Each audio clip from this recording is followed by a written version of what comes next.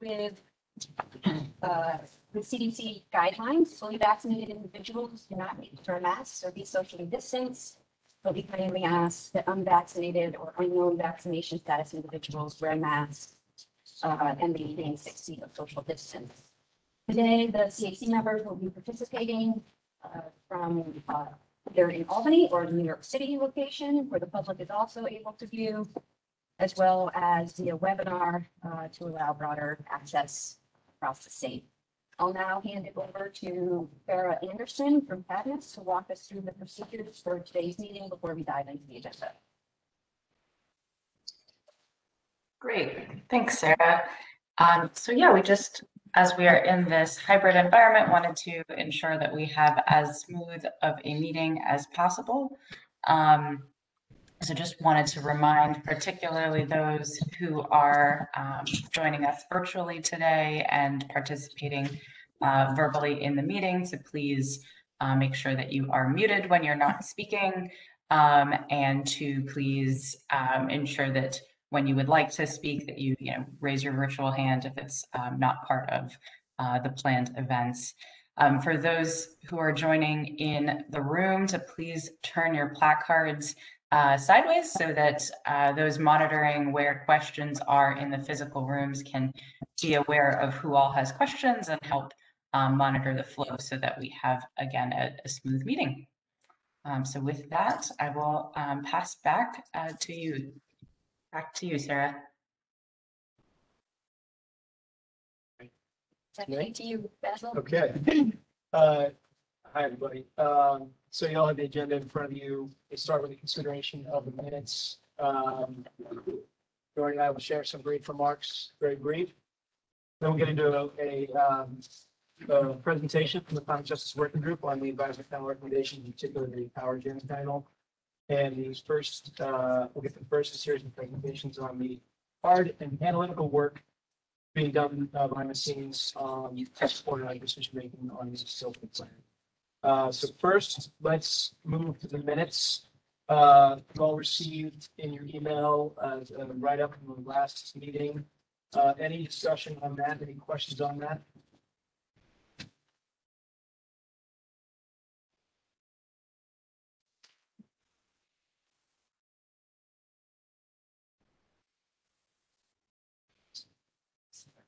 All right, so nothing on the minutes. Can I have an approval on the minutes?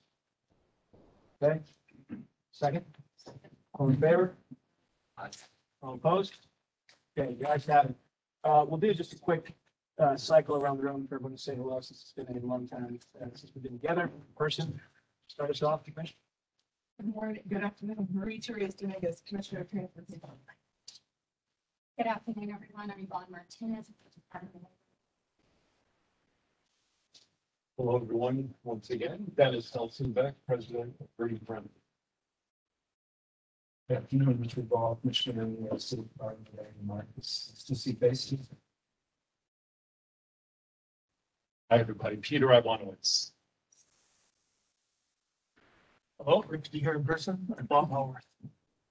John Howard, Chairman of the Public Service Commission. Sarah Austin. Save. Doreen Harris, NYSERDA. Carl Moss, Senator. And Reynolds, allows to bring that into the work. And it's the Department of Health.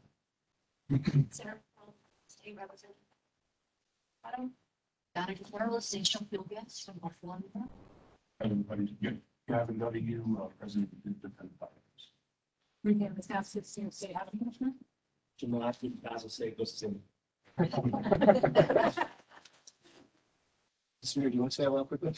Hey, I'm Samir Leonard, Climate Justice Advisor for the Climate Action Council. Nice to meet you. Welcome to New York State. Thank you. Great to be here. Great. Well, welcome, everybody. We'll take some time, as I said, to have some brief. Basil, Yes, sir. Oh, people New in York New York City. Very nice. I think it's so much easier on Zoom. In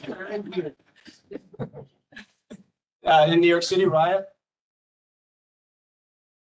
I think you're muted.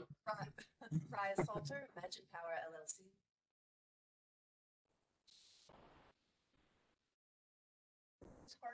Well, want to say hello, Paul? Oh, my. But everybody else has some idea. I did. I fall shops at Stony Brook University.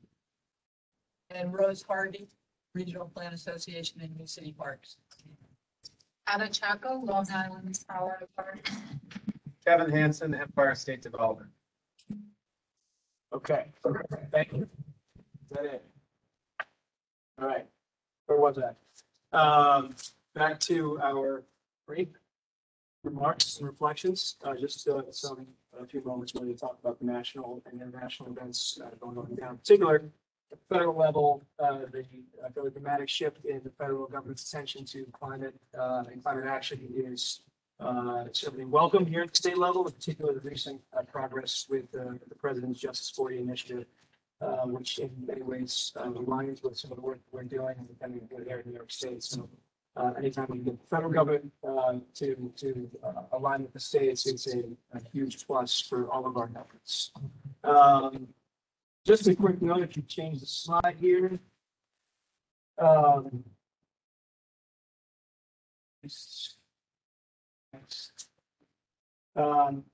quick note on extreme weather. I think it's relevant, it's sort of relevant to what we're talking about today. We went through about 18 months of the coronavirus, and maybe the first major unifying event that touched every single human being at the same time. And we all went through it together. We're all going through it together right now. I think climate is doing the same.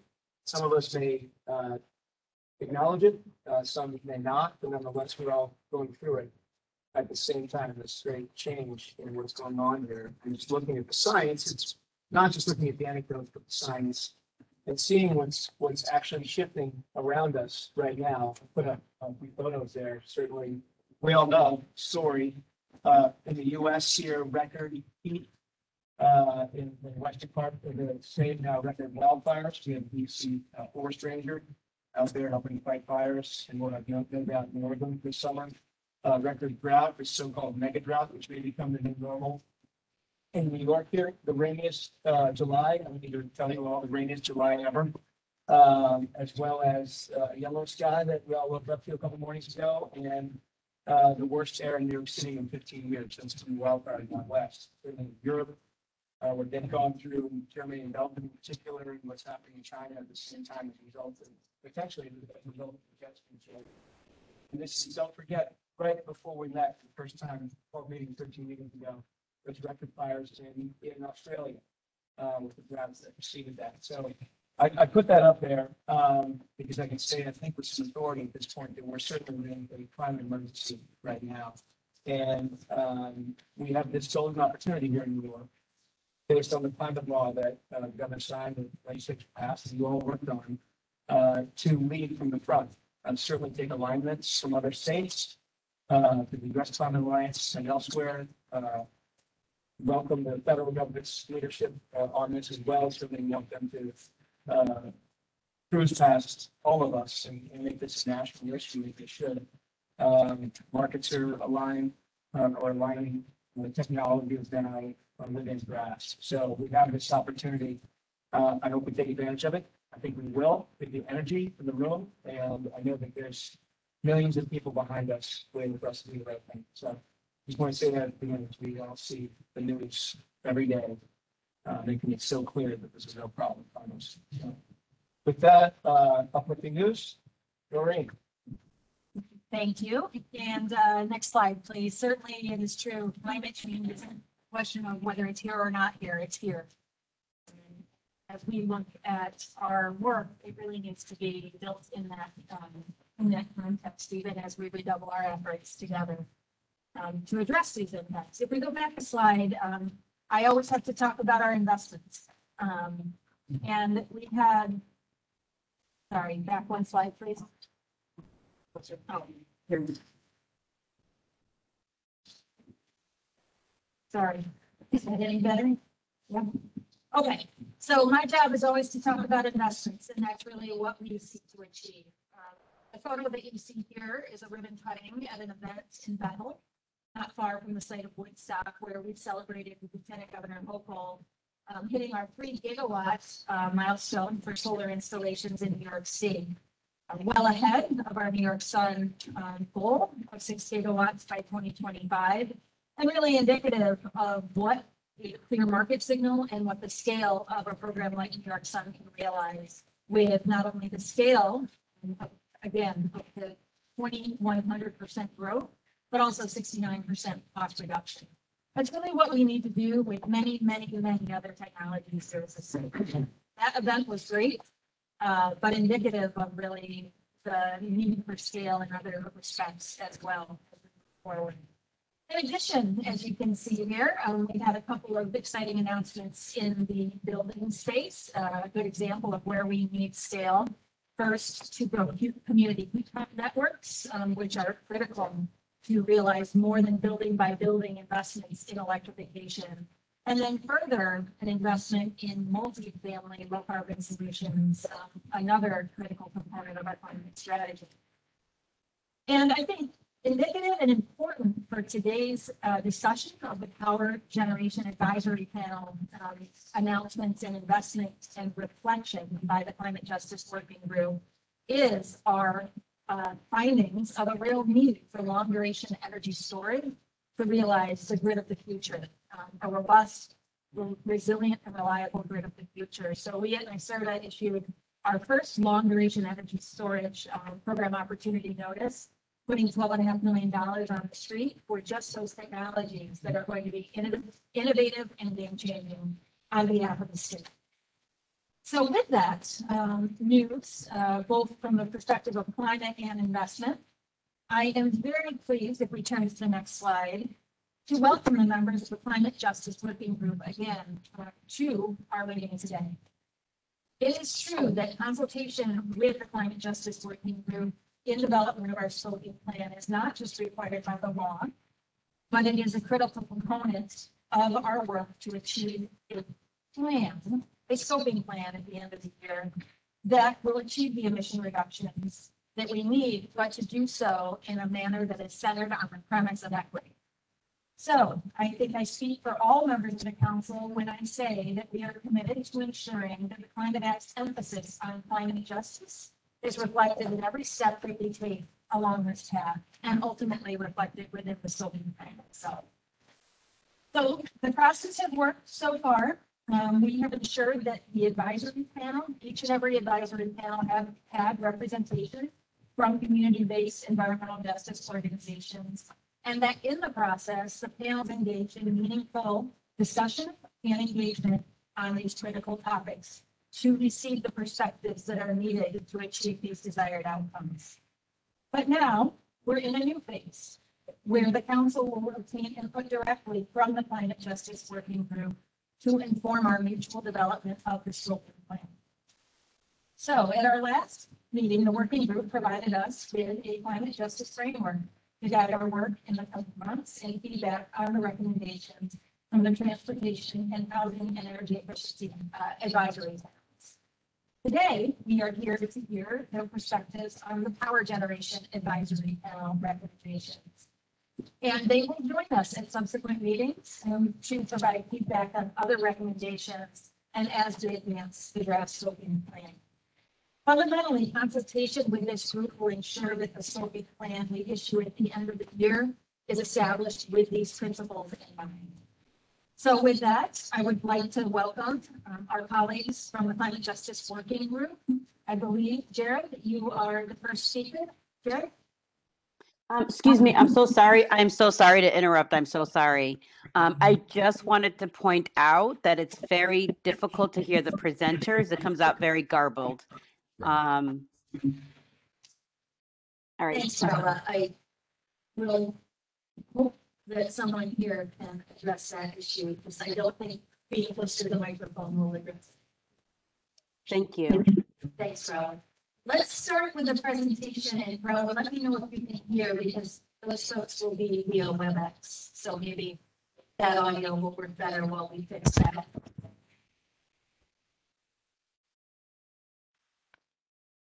Abby, are you hearing now?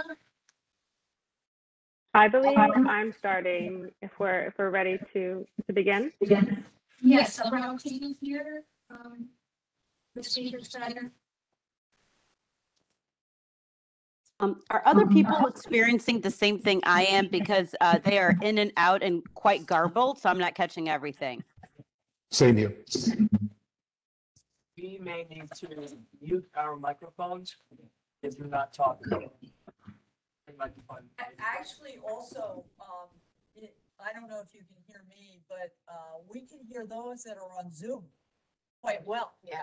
So we can hear you quite well. What we just can't hear anybody that's making a presentation in the room up at DC or in Albany. And I don't know, can you hear me now as I speak?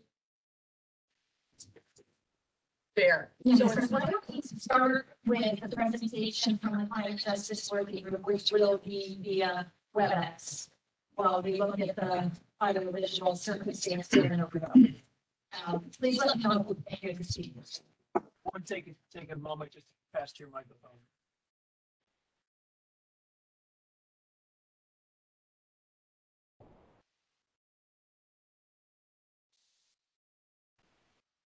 Okay, so whoever's taking on from the Climate Justice Working Group, please go ahead and do so. Let's see how the audience is working. Wonderful, thank you. So I'm kicking it off for everyone. My name is Sonal Jessel. I'm the Director of Policy at We Act for Environmental Justice. We are a community-based organization based in West Harlem since 1988. And I think on behalf of the whole working group, we can say thank you for having us here today. We're very excited to be able to present our feedback on the Power Generation Advisory Panel to everyone today. And I'd also like to start with a small disclaimer that not everyone presenting from the Climate Justice Working Group today is necessarily an expert on power generation. So if there is ever a question that we're unable to answer live today, we will certainly make sure to be getting you feedback written in the near future if that happens. So we can move to the next slide. Sorry, and then the next one. We'll start on the next one. Thank you. So just to begin, our overall impressions of the panel recommendations, we were generally happy with the recommendations with some need for improvement in specific areas. So we were very excited about the discussion around workforce development, the consideration, very important consideration of the need for affordability when it comes to power generation, the large amount of consideration put into community solar access, the rapid expansion of renewable energy, and the phasing out of existing fossil fuel plants. We all thought those were really exciting points that were presented. Our concerns are around the still open door to false solutions, which we will sort of bring up in the different points throughout the conversation. The need to have a little bit more emphasis on energy democracy, public power, and the consideration that the programs specifically for lower income folks needs to be more highly elevated throughout the recommendations. And lastly, cumulative impacts are really important in environmental justice communities, where the consideration of co-pollutants when we're thinking about our power generation. You can move to the next slide. So I'm presenting on our access and affordability, which is one of the sections in the Power Generation Advisory, the panel recommendations. So overall, we think it's important that to have a huge emphasis on the need for major reform for utility bill assistance, especially if we move towards more electricity use. What is that going to do to people's utility costs, especially for lower income individuals? And it needs to especially be said that it's really important that we have no energy burden over 6% for anybody in New York State. However, that is not what's happening in actuality. In fact, I saw a recent mention of about 1.2 million New Yorkers are energy burdened currently. And a lot of those folks that experience energy burden existed pre-pandemic as well. So this has been an existing issue for a long time. So one thing that we want to see done is to prioritize the modifications for the New York State Low-Income Home Energy Assistance Program, the way that they structure the program, specifically considering how we're installing technology that is more efficient and that we are ensuring that in the cooling assistance program, we are paying people's utility bills or subsidizing utility bills, which is extremely important considering electricity, folks' utilities bills spike a lot in the summertime with increased AC use. And then next, we think the New York State agencies need to improve their efforts to collaborate and share programs and resources. So coordination between state agencies is essential, such as OTDA, NYSERDA, DPS, HDR, DEC, DOH. There's an energy efficiency component that we need here and actual financial support to assist low-income individuals and disadvantaged communities. And these agencies need to not work in silos to address these different issues for low-income individuals and ensure that the individuals are aware of all of the programs that are offered. Next, that the New York State Department of Public Service should study and consider using alternative rate structures as a means of protecting low-income and disadvantaged communities and households and small businesses as well from large cost shifts.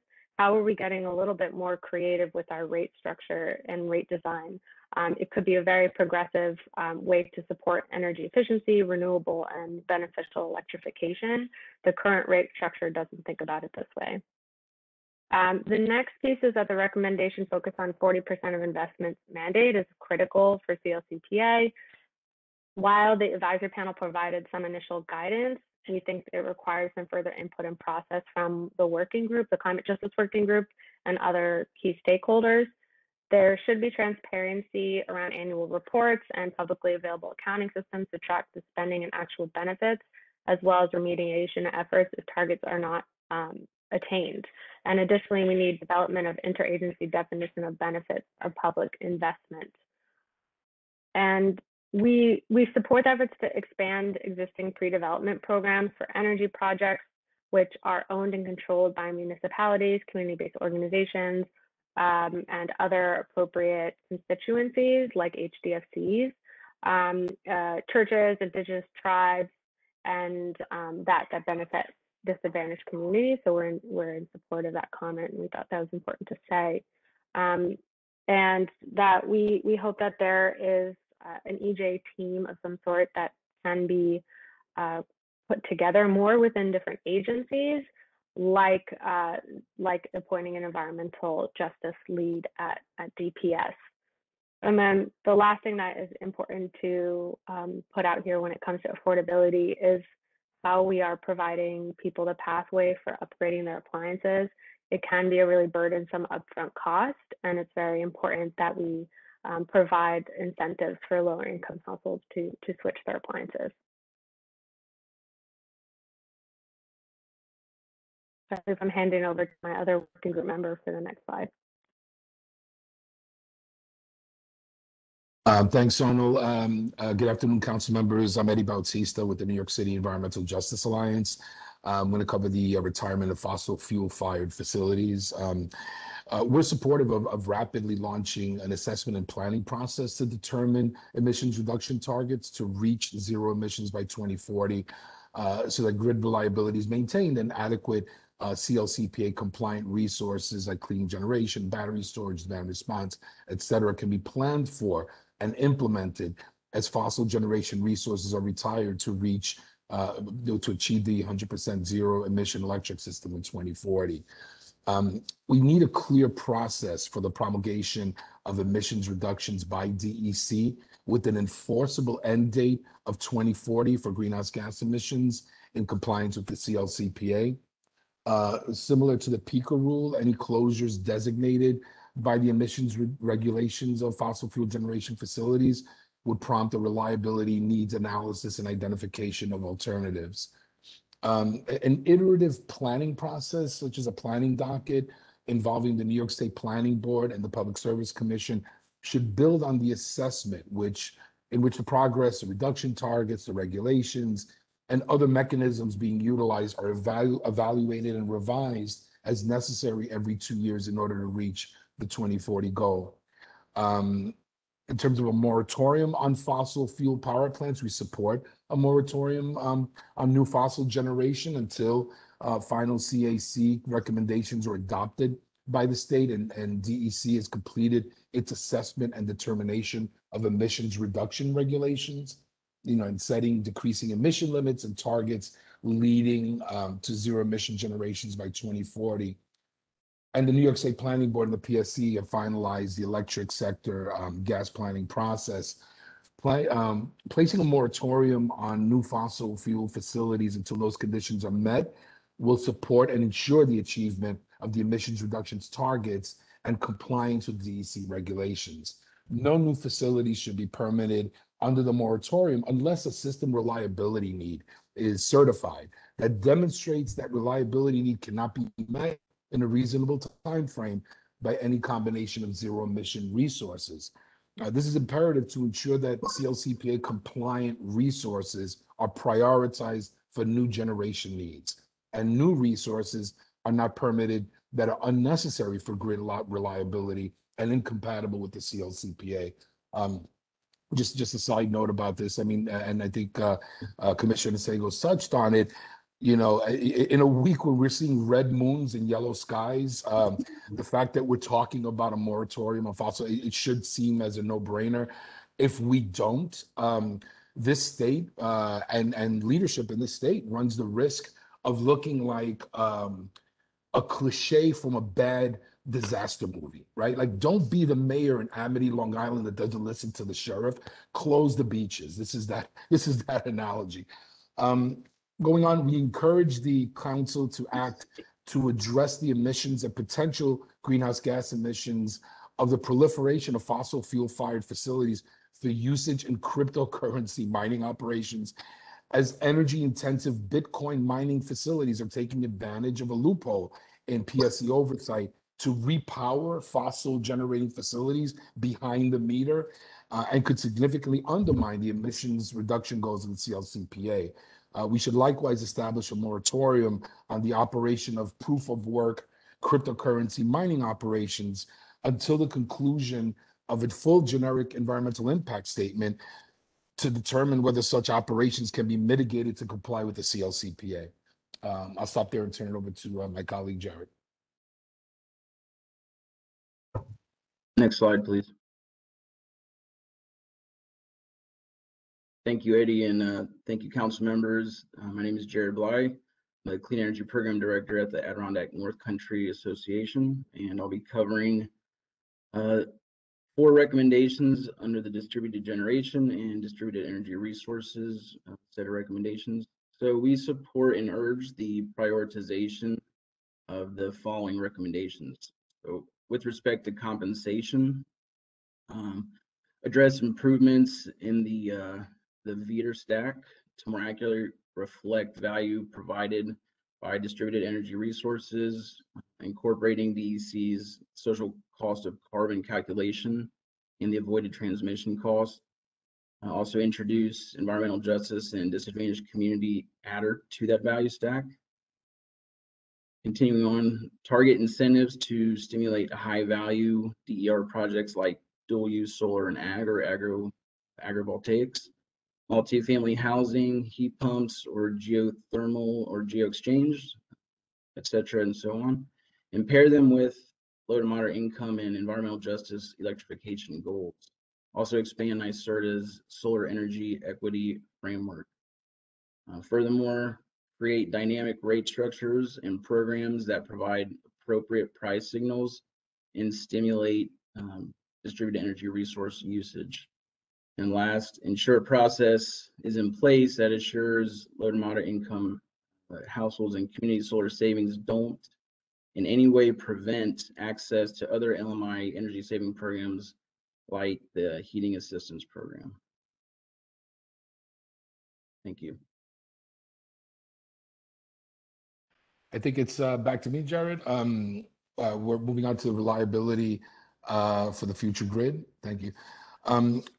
Generally, NYSO should be more transparent. We need more checkpoints and opportunities for public input and critique. For example, the NYSO's reliability needs assessment can be better disseminated and shared with local energy advocates. In fact, a number of recommendations have also been put forward that there needs to be more energy advocates considered for appointment to the board of NYSO. There's a need to sync the CLCPA scoping plan and the CLCPA mandates to the state energy plan. We support the panel recommendation to improve reliability and resilience to climate impacts via continued infrastructure investment. And we, obviously say that we need to prioritize projects in historically overburdened Black and Brown communities, where obviously access to basic amenities have historically we've not had equal access to basic amenities. And we need to do this with design criteria that can be adopted to reflect the evolving climate impacts. Furthermore, we need to invest in community outreach to provide effective communication and support for communities impacted by extreme weather events. And finally, there's a need to address extreme heat vulnerabilities beyond overcapacity to the grid, such as the increased water demand for cooling of power plant systems, the expansion of metal and power lines as a result of extreme heat, resulting in sagging power lines that leads also to an increase of tree strike related fires. We go on to the next slide. So for technology solutions, we're concerned about the promotion of false solutions like green hydrogen, renewable natural gas, waste to energy, et cetera. In terms of the achievement of 70 by 30, we're supportive of recommendations to prioritize the 70% renewables by 2030 target, as it's critically important that we reach these goals with the technologies that we currently have available. In terms of achievement of 100 by 40, we're concerned about these efforts and demonstration projects distracting from the clear renewable energy goals. And we want to highlight the recommendation focused on the need for further research and considerations of life cycle GHG accounting and potential air quality and health impacts of these unproven technologies. These industry-supported techno fixes promise to reduce emissions despite their industry-supported technology fixes that promise to reduce emissions despite their questionable legality under CLCPA. Research shows that they often do the opposite and often don't reduce pollution burden. In fact, in some cases, have increased pollution burden in environmental justice communities. And just to give you just some additional insights on this, there was a report that we would urge the Climate Action Council to look at. It was a New York Renews Fall Solutions report that outlined several key problems with these alternative fuel sources. First, they're often carbon intensive. Some of them literally add more greenhouse gases that would be reduced by switching from fossil fuels. Second, many of them must be combusted to produce energy, leading to more local pollution, which is concentrated in environmental justice communities. Third, some of these fuels are not economically viable to replace even marginal amounts of our energy footprint. Fourth, reliance on bioenergy sources diverts land use from food to energy, depletes the Earth's ability to reduce carbon, and contributes to water pollution. Finally, some of these alternative fuel sources require intensive water use to produce and can contribute to severe water stress. And just a word about hydrogen. Hydrogen is generating a lot of interest as a zero carbon or low carbon fuel. Its ability to be injected into existing natural gas infrastructure has led to several large oil and gas companies promoting its use to preserve their existing pipeline assets while lowering emissions.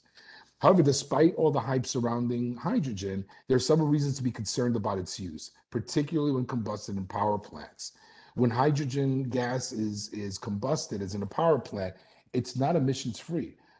When hydrogen does not generate carbon dioxide when combusted, well, it doesn't, it can lead to increases in nitrogen oxide, emission rates up to 6 times that of methane.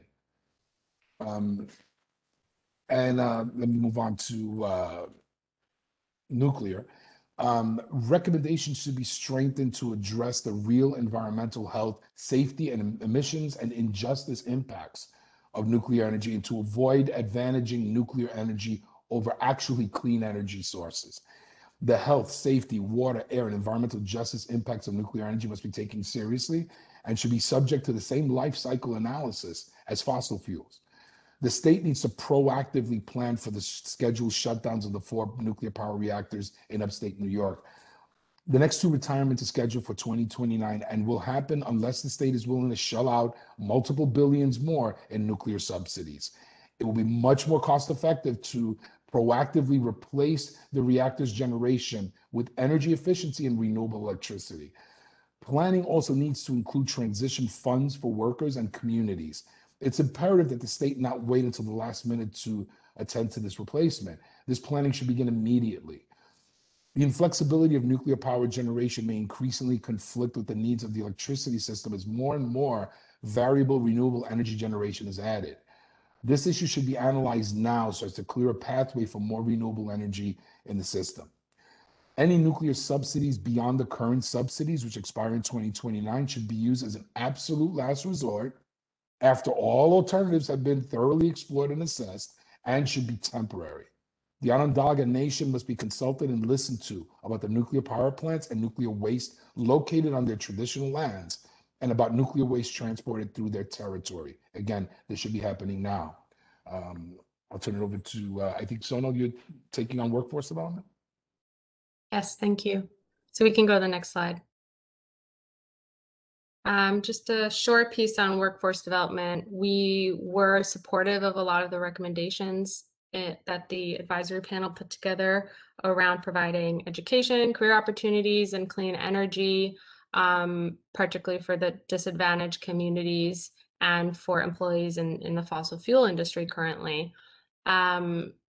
We believe that that disadvantaged communities, current workers, MWBE folks need state agencies involved in large, small-scale clean energy projects to leverage their capacity and lock in enforceable commitments around access to quality jobs and ensure public investments in workforce development generate the desired return on investment.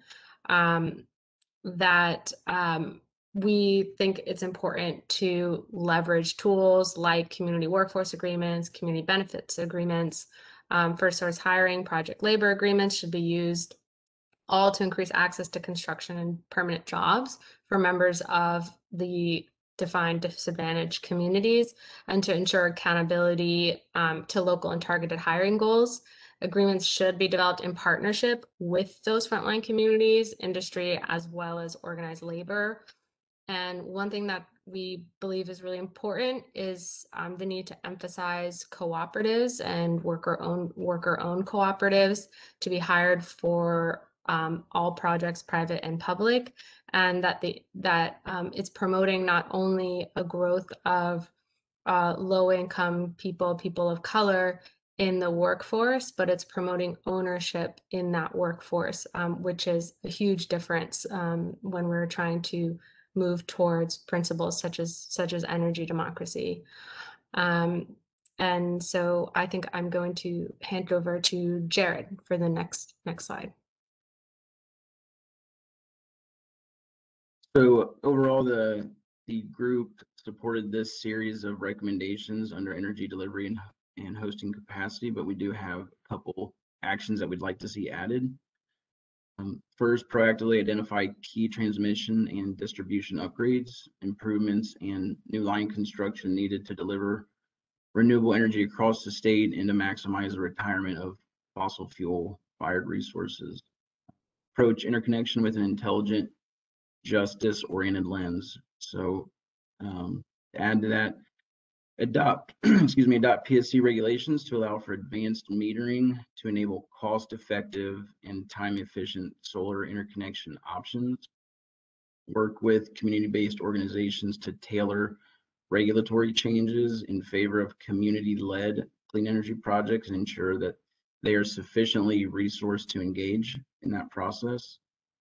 Subsidize community-led solar projects for customer-side upgrades and equipment, and exempt them from all utility side interconnection costs.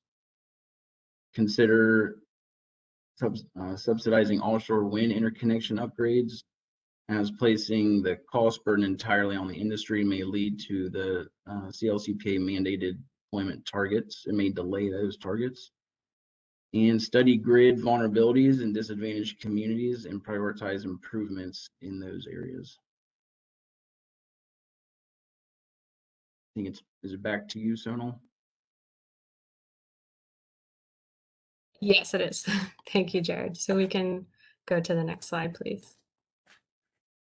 So around the growth of large-scale renewable energy generation piece, we didn't have too much here. We're generally supportive of creating and accelerating deployment of renewable energy systems, solar, land-based wind, offshore wind, also in alignment with the Clean Energy Standard. We do want to add this caveat that it's always important that we're balancing large-scale renewable with significant investment in support for DACs to develop behind-the-meter microgrids to reduce grid strain, increase resiliency and affordability, and diversify the state's energy portfolio. And then in terms of community acceptance, it's really important for public education and outreach to occur.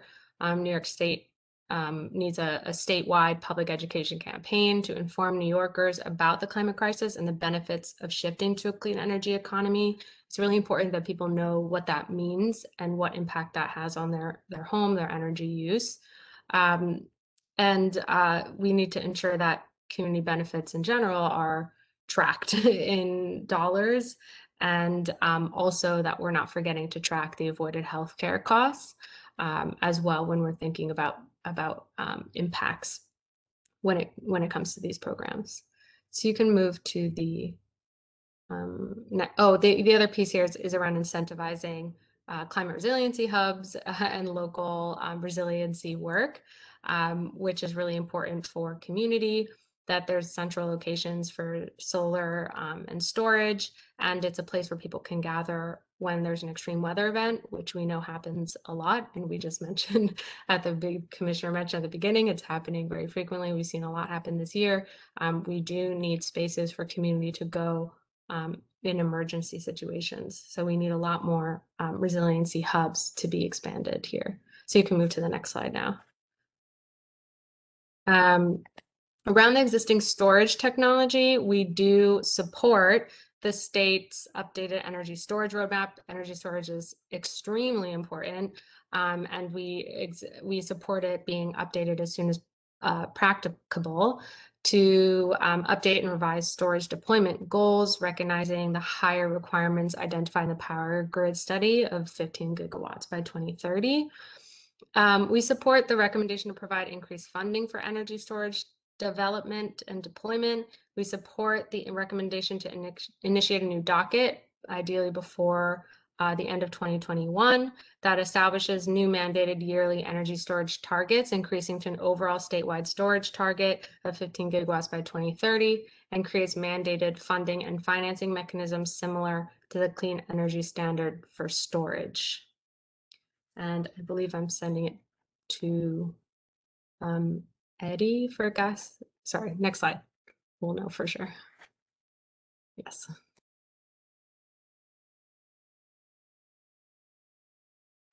Was that me? Sorry, that is mine. Is gas infrastructure, transmission, and methane leakage. The transition away from gas infrastructure is a strong recommendation that was articulated by the power generation panel. So it should include a detailed analysis on the cost-effective and equitable strategy necessary for this transition to be just. The recommended proceeding on GHG reductions for gas utilities concerning transmission and allocation of timelines should prioritize progress in areas and EJ communities where co-pollutants pose a high cumulative burden.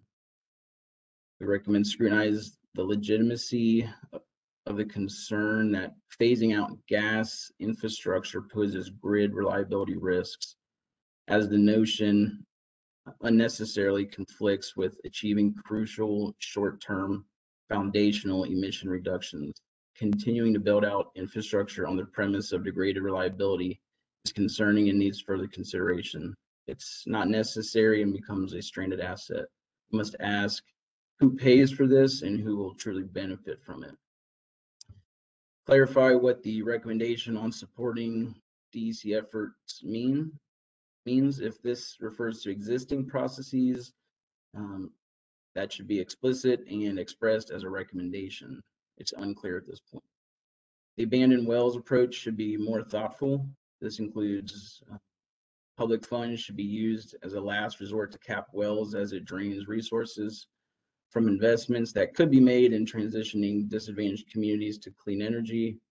And last, consider ways for the oil and gas industry can adopt a well in their service territory or otherwise contribute to reducing emissions from sources. I believe that is the last slide of the group. So we'll turn it back over.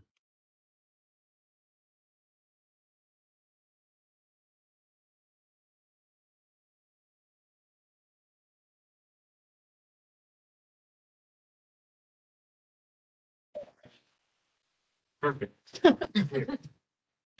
Anyone? How about anyone on the webinar? Eddie, how do I sound? Can you hear me? I believe we're done with our. Oh, no.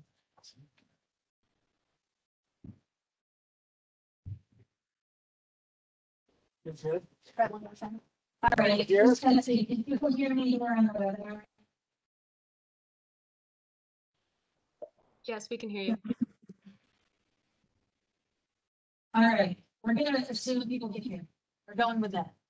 Let me start to see, I note that the placards are taped down, so lifting them might have been a request that was feasible, but if you have a question, why don't you just raise your hand and turn your mic up here in Albany, and then we'll go to New York City as well.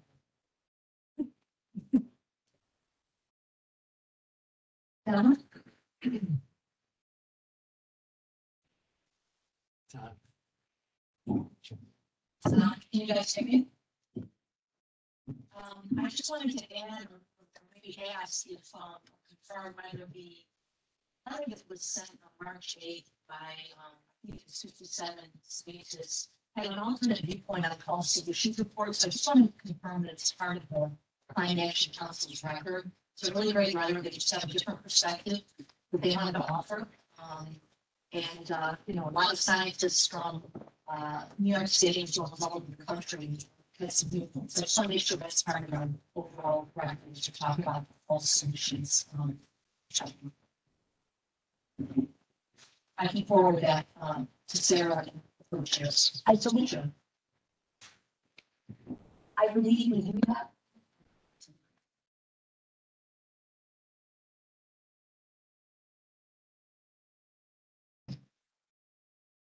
Then I'm in New York City is asking.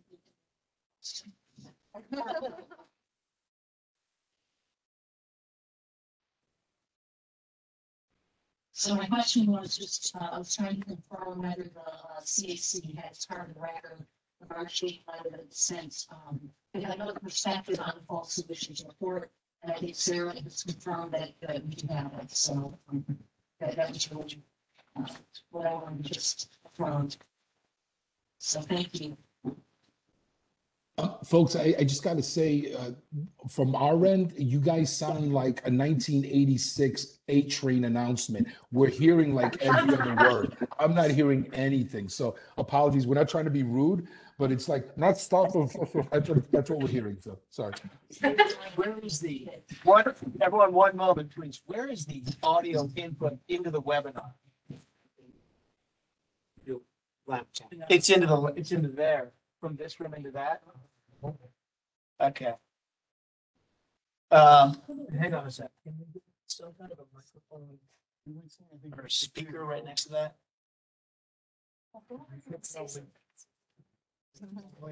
New York City, can you hear me better now? Whoa. Yes. Oh, no. Okay. Something happened, something. Anything, we couldn't hear anything that you said, and All right. How do we get a speaker over to that? Yeah, I put that in there. Someone else did too.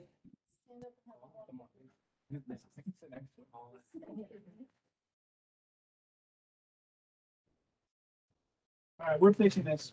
Hang on. You want to go? Yeah.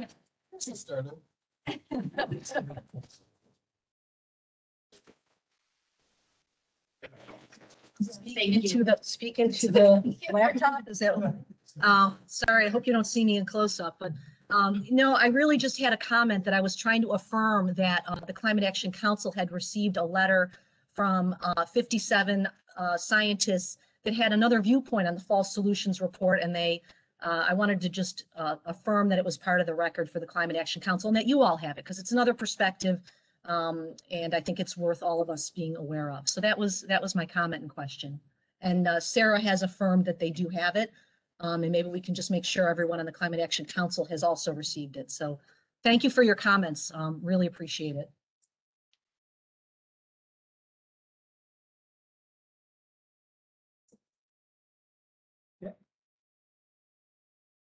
We're working on it. Yeah, that was good. All right, here we go. Thank you, Donna. Does anyone else have questions for the speakers? If you do, I think coming up here would be a great idea. All right. Everyone can hear me while I stand here? Yeah. Hello, this is John Howard, if you haven't been. A couple of questions. First of all, I do appreciate your comments on the need for equitable funding for all our renewable projects, particularly as we integrate them, and that the inequitable allocation of those costs will slow us down, in no doubt. And there's a question regarding prevailing wages. Do you believe that they should be extended to all new state subsidized generation projects, including small solar and DER projects? I don't think that the Climate Justice Working Group as an entity has been asked that, and whether we certainly can't give you a consensus position on that, because this is the first time this question has been asked of us. I can tell you that some of us believe the prevailing wage is just a basic labor accommodation that should be honored everywhere and anywhere. But that would be personal. Or maybe some of our institutional positions, but the Climate Justice Working Group hasn't had a position because we haven't been asked this question. Okay, and hello. And then a question of cost allocation for transmission related to offshore wind integration. Do you have an opinion on how that should be handled? I don't know if any of my fellow working group members have anything to say. Could you be a little more specific in terms of what? Well, currently, the plan is to have it shared by percentage of load that will be served by the offshore wind projects. For instance, currently I believe it's a 75-25 for downstate and 25-75 upstate. As you can probably guess, I've received a lot of comments from both upstate and downstate interests on that issue. So I wonder if you had an opinion on how those allocations should be done.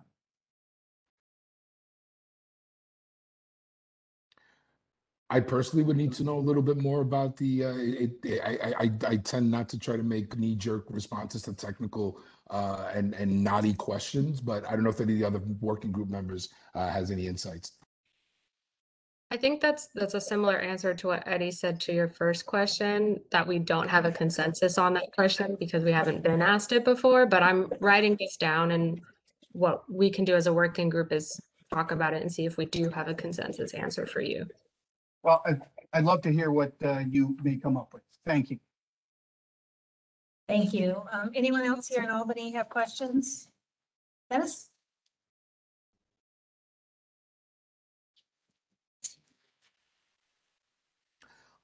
While you guys are maybe thinking of another question, I did have one. Again, I was we were at no pun intended disadvantaged position because we couldn't quite hear the question. I guess my question for the sister who mentioned the letter from the scientists with a different position. Can anyone clarify whether any of these scientists work for research institutions that receive money from the fossil fuel industry? If not, I would urge the Climate Action Council to look further into that, just to see if you're going to be getting opinions. It'd be great to know if they are unbiased, objective, or potentially whether this represents a conflict of professional interest.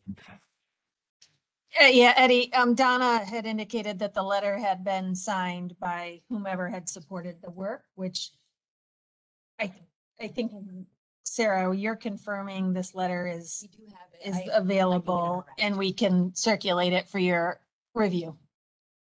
No, I don't question the names. I question, who's funding these scientists. And I imagine the letter doesn't say that.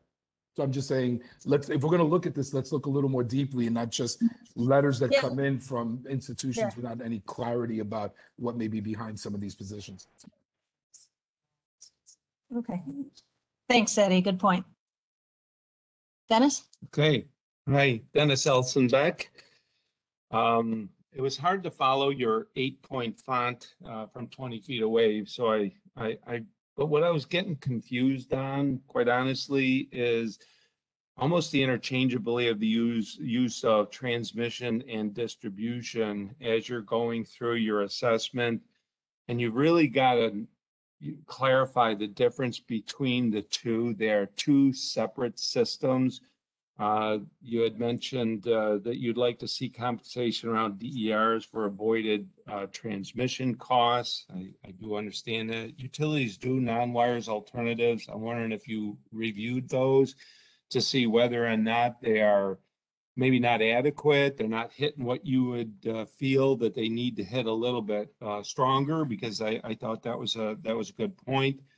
But I would also ask, don't you consider maybe compensation on DERs for avoided additional supply, regardless of what that supply is, or for shutting down peakers? So that was kind of like of interest to me. Have you considered that? Could you repeat that last line? I'm sorry, we lost you right before peakers, which peaked outages. But repeat that. So, yeah, so what you're mentioning is compensation for distributed energy resources to avoid transmission costs, which the utilities are currently doing in some form or fashion. Did you review those non-wires alternatives to see whether or not they're adequate, or did you have additional ideas as to how to maximize those?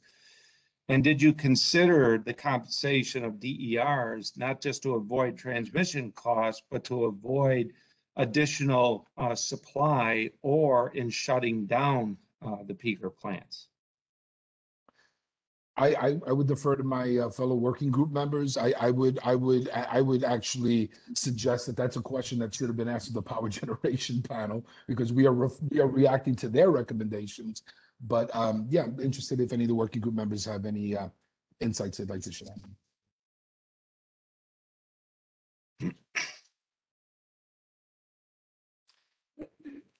Let me just expand as to why I'm asking, because your initial sessions under your presentations, I think, and this was sent to me by reminder by my friend Sarah, so I appreciated that. And this was something presented on May 12th. And you talked about identified investments to benefit disadvantage. And this is now predominantly on the distribution side or the demand side of the electric system. And you talk a lot about clean, green schools, beneficial electrification, solar for all, community solar, and then you mentioned also community power. And then I also read further in your document that said infrastructure is not part of the 40% spend. If we look at all of the recommendations that you're kind of like looking at in terms of how to benefit, part of balancing the system is understanding that the infrastructure in place cannot perform what you just asked or what you're focused on providing simply because the capacity of the distribution system is not supportive of that. And community power, if we move it closer, whether it's solar or any other source, it consumes that same level of capacity that we do not have. So I'm just wondering, why can't we look at the potential of infrastructure being part of the 40% spend simply because in order to perform some of these decarbonization options, we need infrastructure. So it's not something that is separate. I think I'm a little confused because DER is also infrastructure, is it not? DER, well, let's say definition of DER is more of a component, whereas infrastructure I look at as an actual distribution or transmission feeder. Yeah, I think we may be, I feel like we may be talking a little past each other because it's hard for me to imagine any form of DER not being infrastructure, but I think the point of the 40% and therefore this infrastructure question is the 40% was intended for community benefit, direct community benefit, and taking the 40% and applying it for infrastructure, or taking pieces of 40% when you have the remaining 60%. It worries me because there's such a there appears to be a fixation on the 40% for the frontline communities, and everyone ignores there's another 60% of clean energy funding that's available for, it sounds like what you're talking about. So maybe I'm misunderstanding, and let me be quiet and see if anybody else from the working group has a better or different take on this question. Just I'm trying to be, to indicate that we can't kind of like look at electrification without understanding in order to get to electrification, we need to invest in infrastructure. They're not separate line items. So what we assume is that the infrastructure or the distribution system will fall onto the utilities through rate filing. And these are costs to achieve. And I don't want to lose sight of the fact that just because we've electrified, that we've solved something and that we've contributed to the 40%, but yet we're still looking at needing to invest in distribution systems. The transmission system is an example of that. We've got a number of renewable energy projects in the queue. And when the utilities looked at in totality, they discovered that they need to put an additional $17.5 billion into their transmission system. All I'm trying to say is this supply, demand, and delivery needs to be in balance. We can't be talking about one without understanding that there's an impact on another. That's all. Thanks, Dennis. Anyone else here in Albany have questions or points they would want to make?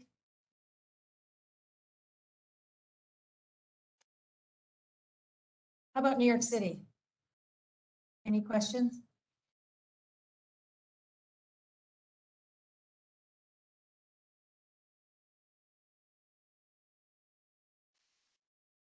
Can folks hear me? This is Ryan Salter. No. Try again, Ryan, please. It sounded like next stop is 96th Street. That's all I heard. Feel like I'm step to the front of the my. Can folks hear me? Can folks hear me? Can folks hear me? Yep. Yeah. Right.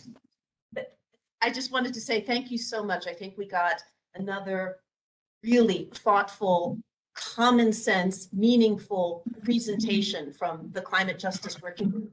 And so I do have if not I think two comments to make.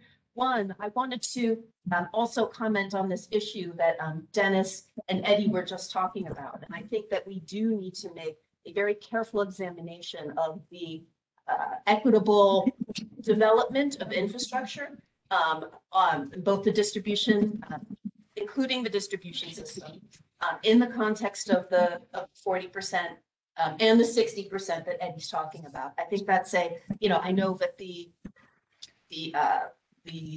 definition, the disadvantaged communities criteria are supposed to emerge soon, but I just want to emphasize that is absolutely a critical investigation in terms of what benefit looks like. And then as we work to build out the infrastructure, both transmission and the distribution side, that's happening in an equitable manner, and that may or may not dovetail with the sort of 40%. And so I want to ask how, what, this is not to the Climate Justice Working Group, but perhaps to Basil and Doreen, what mechanism will we have to make sure that we do that? And that was my second comment, was also, I see integration analysis up here, but my second question is, again, we've got a fantastic set of recommendations from the Climate Justice Working Group. How are we going to see these recommendations and others built into the integration analysis? Yeah, thanks, Raya. In fact, I know, well, first, sorry, the second question actually, one point I know Sarah was going to plan to make and sort of reflecting on the integration analysis and our next steps was to answer some of these questions about how this all sort of comes together. So if it's okay, let's make sure, Sarah, you integrate that into your discussion. Does anyone have feedback on other parts, though, of Raya's questions, specifically from the Climate Justice Working Group in the first instance? This is Rawa. I just had a quick question on process. So one of the process questions is there were some really good questions that were asked that we did not have consensus on. So we would like to know how to get that response back to the CAC. And then secondarily, I think the process of just like you guys asked us questions and we're going to take some time and respond back to you. We've asked a lot of questions of the CAC, and so we would just love that mutuality so that we are clear about how the comments that we are making are also being integrated either into your thought process, or if you just had a direct response and some additional questions for us, you know, so that it's a back and forth thing that's happening. Sure. Yeah. Well, in the event that you have additional thoughts or answers to questions down the road, I know there is an opportunity. This isn't the last time we'll be meeting with you. I would say there's no harm in sort of going back to topics that we had covered previously.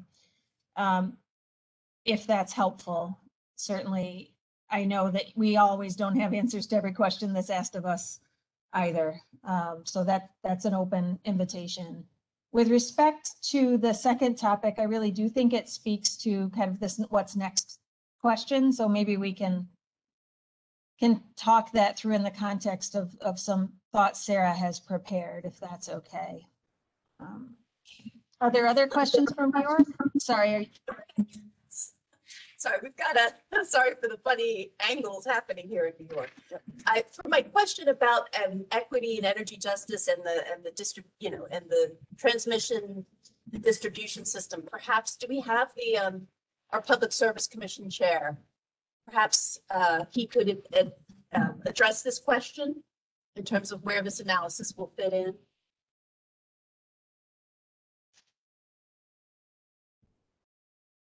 We may or may not. Pardon me, can you just say that one more time? Can you just say that one more time for me, please? Well, we just had a discussion about sort of equity, benefit on both the transmission and distribution systems and how we can make sure that as we build the capacity that we need for electrification and local renewables and large scale renewables, that we're getting equity and also benefit to disadvantaged communities and others. And that is, that is within the mandate of the Climate Justice Working Group and the Power Generation Panel, but it doesn't seem to have been addressed specifically. And so I'm wondering, where do you think the best pathway to really analyze that piece lies? You just emphasized the issues behind equitable rate making writ large for the last 150 years. So the issue becomes. Yes, I realize that's why we asked you, because I know this is a. Well, as you know, we are involved in our low income proceeding, which we will hope to conclude relatively soon in the next month or two.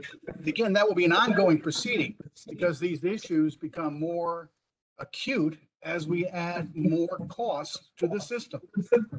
All of these terrific new technologies that we hope and pray for are not free. As a matter of fact, they are enormously expensive. Just to put it in context, we are planning to rebuild our entire electric generation system in under a generation. That's never been done before. And actually, we don't even know how much it's going to cost.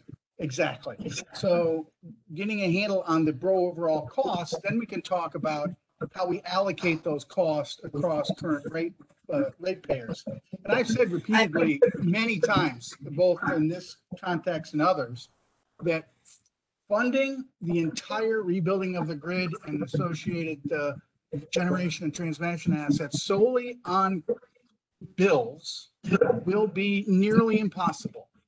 We will need other sources of funding. And I was gratified to hear that Commissioner Sagos made reference to the Biden administration and their new goals.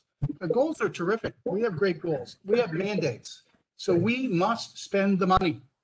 So I really hope that as the Congress in particular moves forward, this would be the most immediate near-term source of funding for these large renewable and transmission projects will be the federal treasury. If that does not present itself, then we have a much more difficult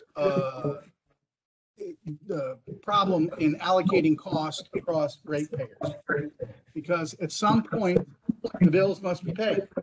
And acutely aware of the impact of current bills on low-income customers and the adequacy or inadequacy of what we do now. But as we add enormous costs, that problem only gets worse. So the short answer is we are working very diligently on our current low-income program. That will have to have a dynamism to it that will move forward as we add additional costs to the system. How we allocate those equitably. And also my other concern on the same thing is not only on the low income side, but our general economic competitiveness. Not all states are going to go at this pace that we are. And while our investments will be very positive to the economy writ large, there will be portions of the economy, as you guys acknowledge, that will be suffering. For instance, if you close the nuclear plants and you want to compensate the communities and the workers, that will cost some money. We'll need to identify how we do that. But other large industrial processes that many communities are very dependent upon will need to be considered too. So I hope that answers sort of your question. The question is, it's a long process without a good answer currently. By the way, just one thought, just one follow-up, Betty, and then I that's very helpful, and I thank you for that. And I just want to, I guess, confirm that within that, there's the understanding that there is this mandate for 40% and for equity and affordability through the CLCPA, and that the Public Service Commission, within these considerations you're talking about, understands that needs to be applied as well, and that could include rate cases as well. Can I jump in? I want to hear the answer from the chair, please. Well, I'm acutely aware of the mandate. So what I'm just telling you that we do not have the complete roadmap on how we're going to get there, and it fulfills the mandate and provides a complete equitable solution across all ratepayers. Well, sir, that is what this process indeed is about. So if please tell us how we can help you get there if we are not there. If that's not the road that we're on. Well, again, like all folks, and I had this discussion yesterday with folks in Westchester regarding issues dealing with reliability it was mostly about storm reliability and storm restoration. But people need to be engaged in the process. I know these are painfully difficult processes, our PSC rate cases and associated policy cases. But that is the forum that we use to make our decisions that provide to the commission. So the more that you can participate in those processes, the better it will be for everybody. And I know it's difficult, and on a personal note, I will stand ready to make any effort we can to make it easier for you to participate, you writ large, participate in these very difficult cases that often have tens of thousands of pages in the record. So to that extent, we're happy to see how we can make it work better. All right, certainly supportive of intervener compensation and ways to help folks participate in these processes. But please, we need to be working on this exact pathway right now. So please continue to let us know how we can help do that. And I'm certainly here to help with that. But by the way, Can you guys hear me? I just want to make sure I wasn't stepping on anyone's. Oh, okay. Funny you should ask about how to pay for it. We, in fact, have been pushing for something called the Climate and Community Investment Act, a polluter fee that would raise on the order of $15 billion a year. So yeah, there are ways of paying for it, and it would be helpful if we could get our partners in government to sit down and actually look at the CCIA that was introduced in both houses last session. And we have a budget coming up. That's a perfect opportunity to see where the CCIA could add value in our upcoming budget conversation. So yeah, how to pay for it? We actually are helping to point us in the right direction, meaning past the CCIA. Thank you. Anyone else in New York City have questions?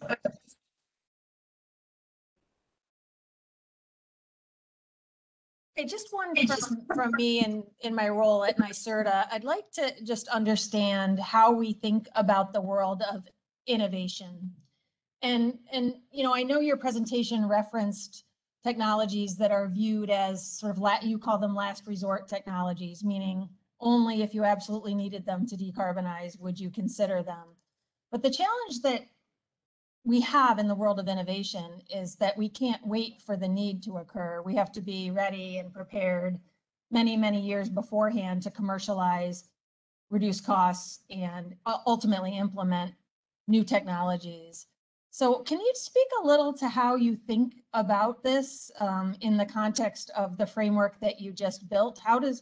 How should an entity, at least in your view, consider the world of innovation and new technologies in that light?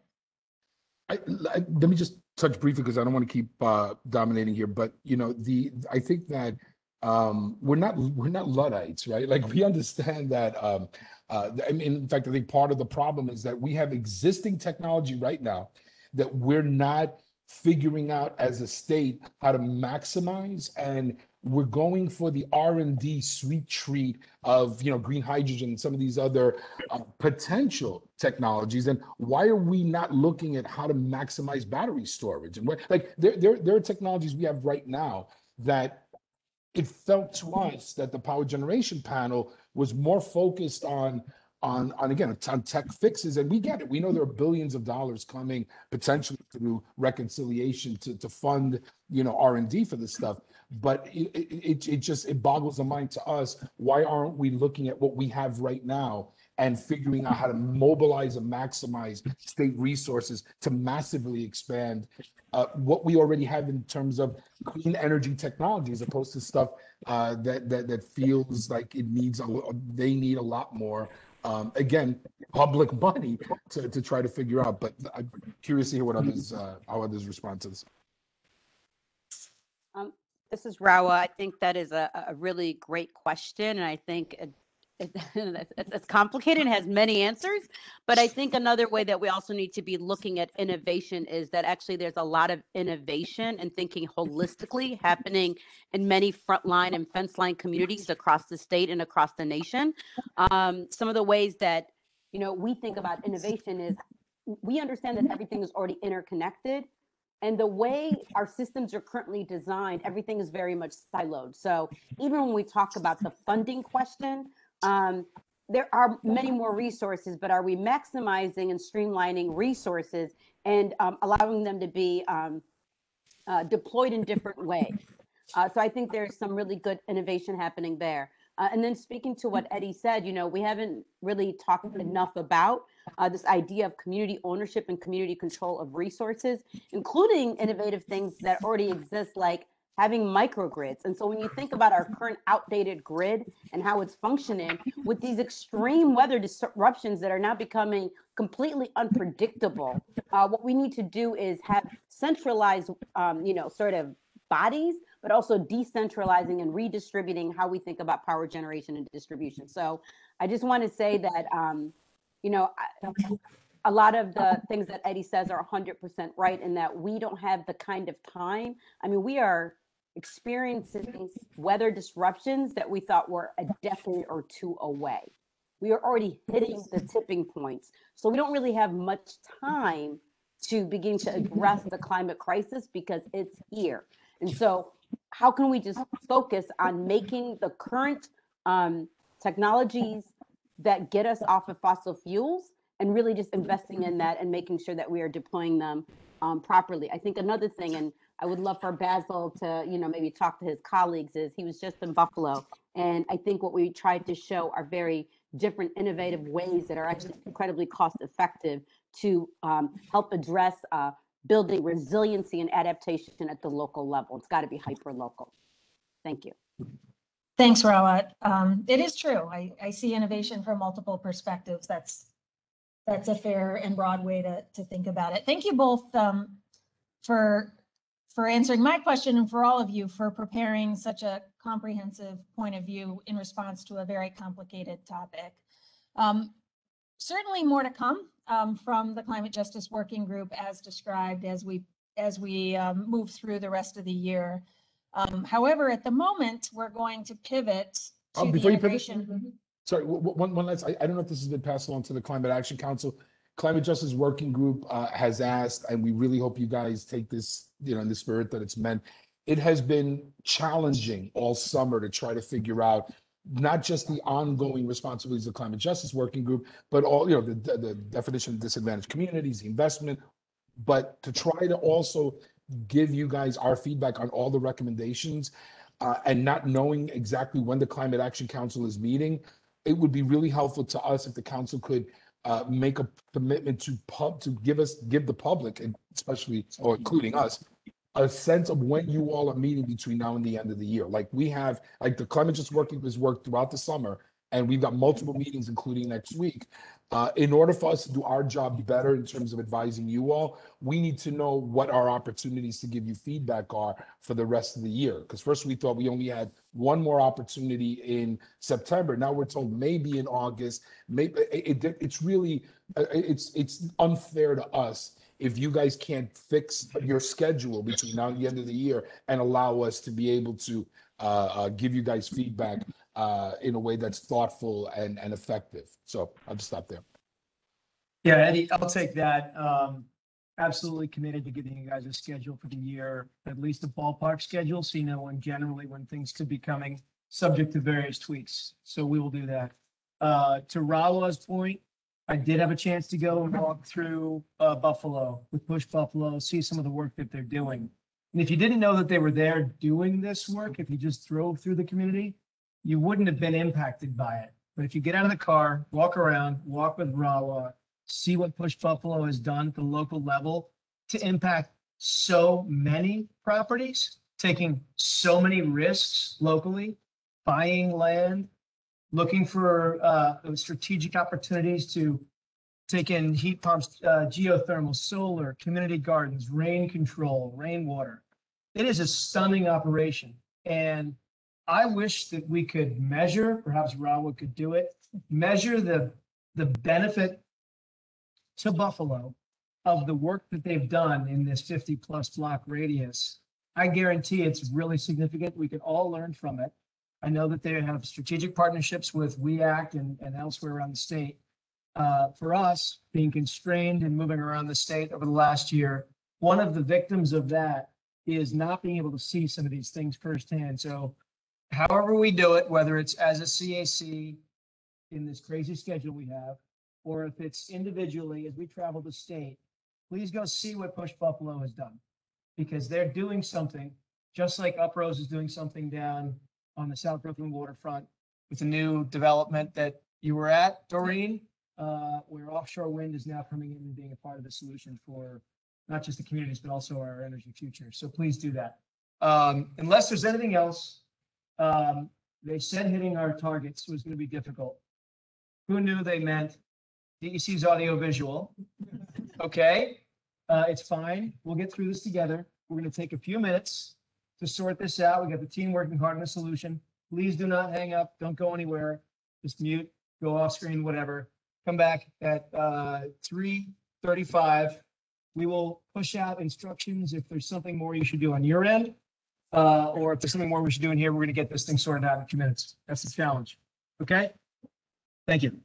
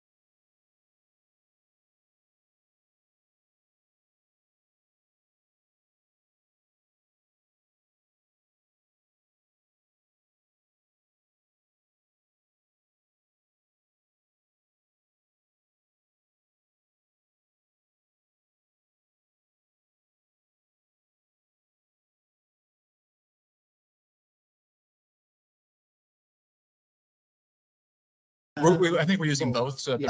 that's- All right. Okay. and the computer for the WebEx. And you're. Not right now. Okay, you wanna just check each? All right. It looks like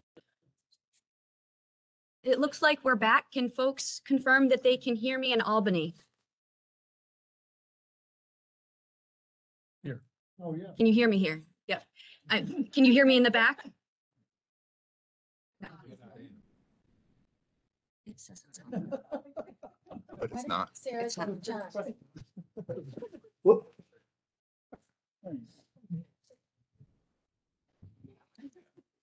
Can folks hear me now? All right. Can folks in New York City hear me? Yep, New York City can hear you. Can folks on the WebEx hear me? Yes. Yes, we can. Yes, we can hear you.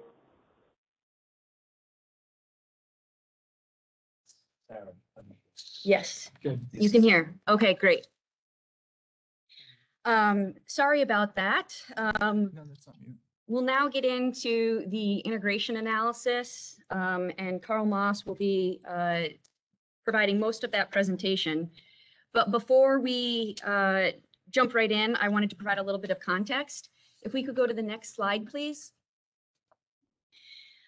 So although the integration analysis is designed to provide support for the scoping plan, it's not synonymous with the scoping plan as a whole. It's designed to assess the greenhouse gas reductions, the benefits, and the cost of the portfolios of measures statewide, so the implications of various policy recommendations can be understood. So the integration analysis will be a very important tool for the members to consider as we develop the scoping plan. But it's not going to be it's not synonymous with the scoping plan. The scoping plan will be a strategy document that provides the basis to act on the policy recommendations, and every policy that advances from the scoping plan will also go through its required regulatory process. Carl's going to walk you through the approach and the initial results of the integration analysis. And I would say this is really meant to be something of an informational item. We certainly want to make sure you understand it. But at the end, towards the end of the presentation, that's where we'll discuss the process of scenario development for the integration analysis. And this is an area in particular that we would like your input on. And we'll get to that a little bit more. The scenarios will be used to evaluate the various policy levers. And so that'll be a very important aspect of the integration analysis and to inform the scoping plan. So with that, I will turn it over to Carl. Okay, sound check. Luckily, I've never been told that I'm too quiet, so hopefully this will work. If whoever's running the WebEx, if you could switch the view to maximize the slides, so they're a little easier to see for folks in the room. Thank you, perfect.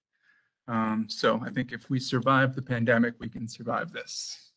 So the integration analysis, next slide, please. This is the overall plan for the rest of the afternoon. I'm going to remind folks about the process. It was a pleasure to join you all in January, and we talked about a bit of the plan, which we're now executing on. And I'll remind you all a bit of kind of where and how we're doing the analysis. I think we've got a view of someone pulling up. Thank you. Then what I want to do is actually take a step back and dig into some of the details. So this is going to be a little bit dense in terms of kind of walking through methods and approaches. I think some of you have been asking for it. And so I hope I can bring forward some of the facts of what is going to be the basis of our work. What I want to walk you through in more of a stepwise fashion is last June, we gave a presentation with some early views on how we think our targets could be met. Since then, we've actually now incorporated all of the provisions within our CLCPA, and I want to walk you through how that affects our current emissions. I then want to spend some time talking about what we call our reference case, and that's really our starting point. It's what do we think our economic activity is going to do going into the future, business as usual? What do we think our existing policies are going to get us? And that's really forms our basis for how we then compare scenarios. We've done what we call a test run.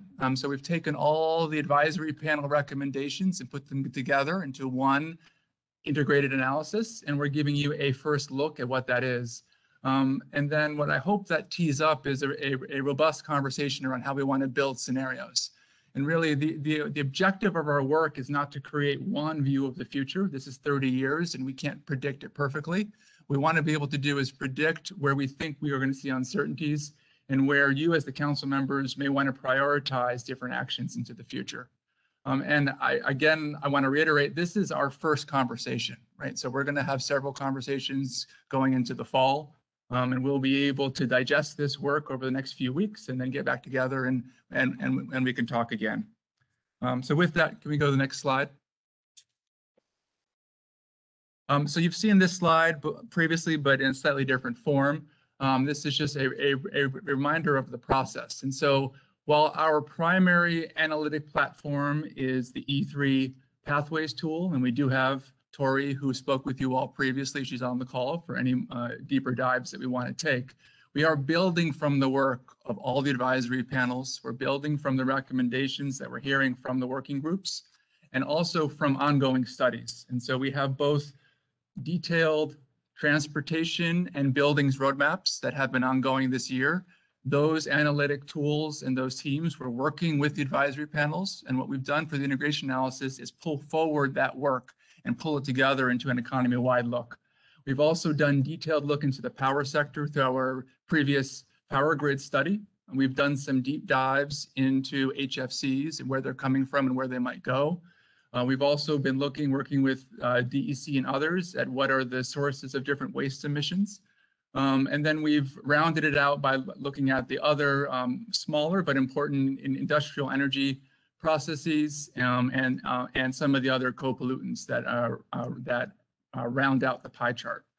So really it's a comprehensive look that isn't just about a single tool, but it's leveraging the input of the many stakeholder groups that have met over these 9 months and several different analytic exercises that are going on and are finishing up now. Next slide, please. So what's the current high-level snapshot of our emissions? Again, we've fully now calibrated to our CLCPA counting. And what I want to provide is a breakdown and walk you through what are some of the implications of our new accounting framework. And so again, this new work is based on the draft methodology that DEC published earlier and is consistent with the requirements of the CLCPA. And so not surprising, buildings and transportation are still our largest sources of emissions. Buildings have actually grown more, and so they're nearly co-equal with our transportation emissions, and I'll explain a little bit why. We've also seen that our waste sector has grown significantly, and it's now co-equal with the power sector. So all four of those combined are over 75% of the emission sources. And so, if you ask them why they robbed the bank, that's where the money is. So we need to look at where the emissions are coming from and really focus attention there. Next slide, please. So to unpack a little bit on the methods, there were really three new pillars of what our CLCPA brought forward. Most governments nationally and internationally use IPCC framework of approach. It's a 100-year global warming potential. We've shifted to a 20-year. They also look at the direct emissions within a geography. We've expanded that a bit. And they take a different framework when they look at biogenic resources. And those are biofuels, such as biodiesel and renewable natural gas. And so we've taken different approaches through this work because of what is in our CLCPA. So the first one is the global warming potential, and you'll see this chart on the right. By definition, CO2 hasn't changed, but methane has grown threefold. And so that's a really important new weight that's been put on how we do our accounting and how we're going to be looking at emissions. When we look at biogenic resources, we now count them in our gross emissions. So traditionally through the IPCC, you would look at biogenic emissions as by definition net neutral. In this case, we're looking at what comes out of tailpipes and out of smokestacks when they combust biofuels, and we count those as part of our overall gross emissions. And the third are the upstream emissions, and we've done life cycle accounting to look at the fuel cycle of all fossil fuels in the state and have now incorporated those upstream emissions. Next slide, please. So just to unpack what that means. So this one's going to be a bit tough probably in the room, so I'll try to walk through at a high level what some of these numbers are showing. So this is a look at what are the impact on fuels.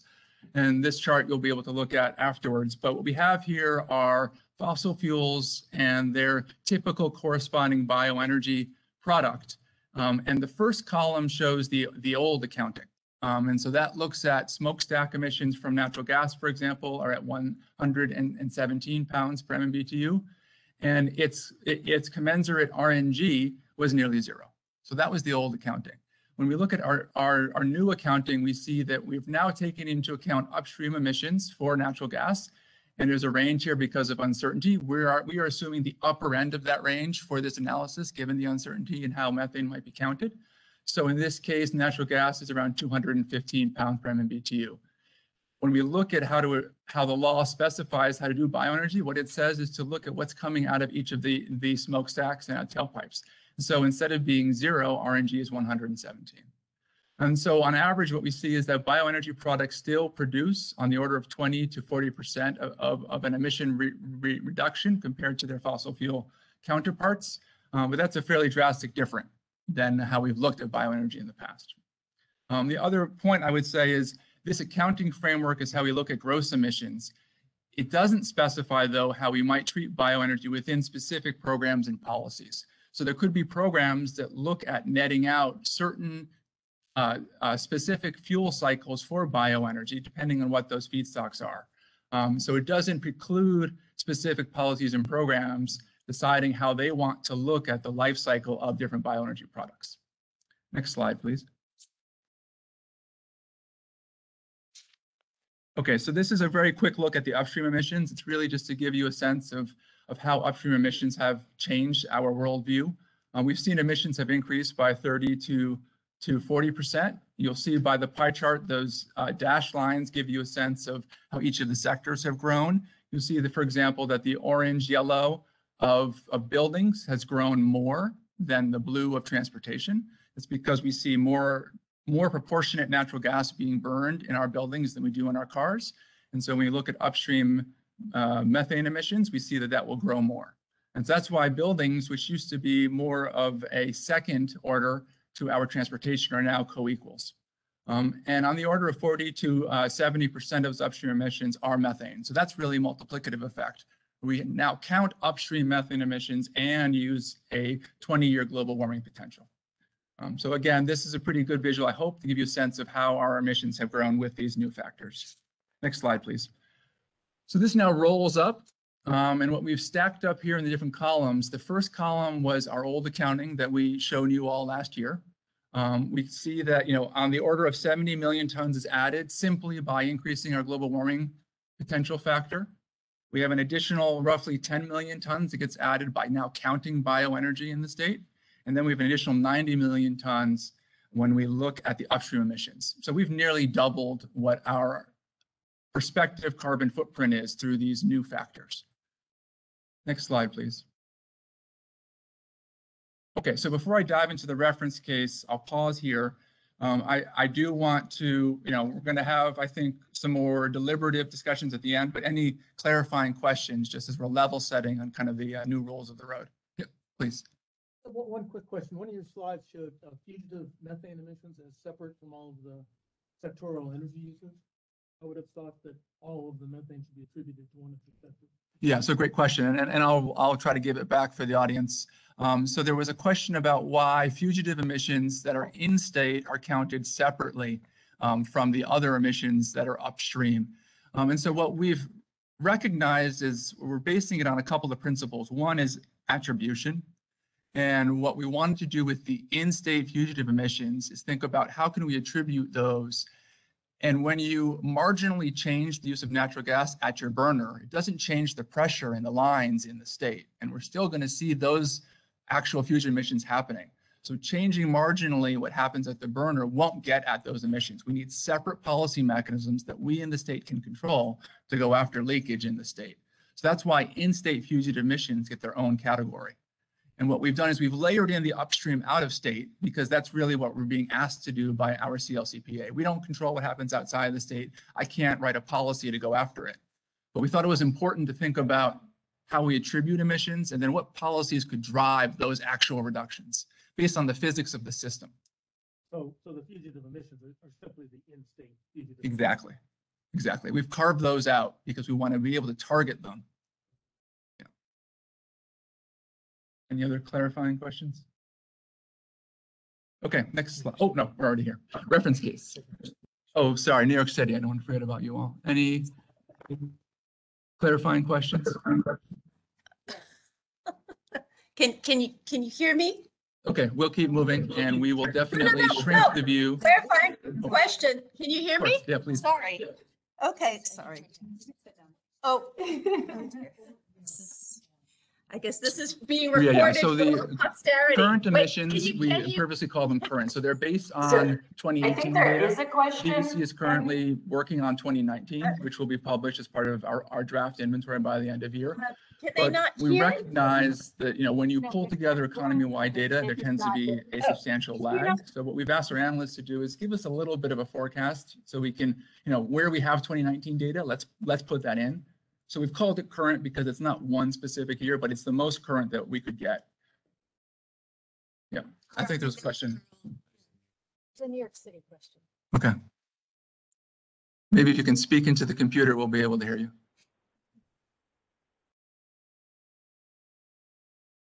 You might still be on mute. Can you hear us now? Okay, yeah, or you can use the chat. Maybe Sarah can help me. All right, and I can, if see the chat? you can hear me, that chat. Oh, can they Okay. not hear? Can you hear? Maybe I need to put it in the chat. Hi, can you hear us? Did you try this microphone? So I think we're. We're having, okay. Can you Oh, hear me interesting. now? Okay. So unfortunately in Albany, we're not able to hear New York City right now. So if you could put And they can questions put into them the, in chat and they can get back to it later. I think perhaps in Albany, have you muted your listening? Well, then you wouldn't be able to hear me. I think Albany might have muted inputs. Moment.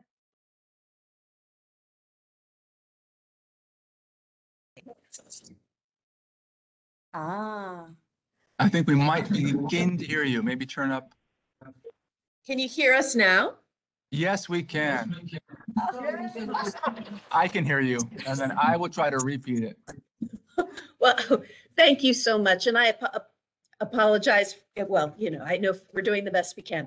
So yes, what I can appreciate the amount of work, fascinating. I see, fascinating presentation so far. I see there's been, and you spoke a little bit to why there's been so much change. And I thought if you could give just like a high level sort of explanation of why there is such a difference, in particular with regards to waste. I see that there's been a big expansion there. And if you could just give us like that high level into why some of this change has been so significant, I would appreciate that. And if course. you're about. Yep, no, we can hear you, which is great. Thank you. So the question was, why are we seeing such a large change in our emissions based on these new methods? And in particular, waste was recognized that it's taken on new importance. And so the key drivers here are, we are now multiplying methane by 3. So in our old accounting, we had a global warming potential factor around 30, which means that methane was 30 times more powerful than CO2. It's now around 90. So anything that produces methane will now have 3 times an amplification on its emission. And so waste is a prime example, and I have a slide later which shows our waste sector. It's predominantly landfill gas emissions, which are mostly methane. So that's a key driver. And then the secondary one is we're now counting upstream emissions. And so to try to explain that in a different way, when we look at a fossil fuel that's burned, so for example, your gasoline in a car, it's roughly 160 pounds per MMBTU out of that tailpipe. But now what we've done is we've done detailed analysis to look upstream, said, how is that oil actually being turned into gasoline? Going back to the actual wellhead where there can be fugitive emissions from that well. And we're now counting that total fuel cycle. And so we go from roughly 160 to now over 200 for gasoline. So it's really both factors, treating methane under a different protocol and then counting upstream emissions. Hopefully that was helpful. Right? Thanks. And we can't hear you, but I will assume silence means yes, unless you can see something in the chat. I'd like to make a comment. Can you hear me? Is there another question from the New York City? Is that Paul? Yes. Okay, go for it, Paul. Yeah, can you hear me now? Barely. No? Maybe you get a little. Barely. I think you're gonna have to stand. How about now? There you go. Class, professor. Yeah, do the microphone. Right. Use your lecture voice. Go ahead. I just, I'm going to repeat myself from previous meetings, but there's a cautionary tale here for us in terms of how we move forward over the next several years, because the accounting, we're seeing here that the way we're doing the accounting using the 20-year timescale for methane has a big impact. Also, the upstream source emissions where we are including, that's having a big impact.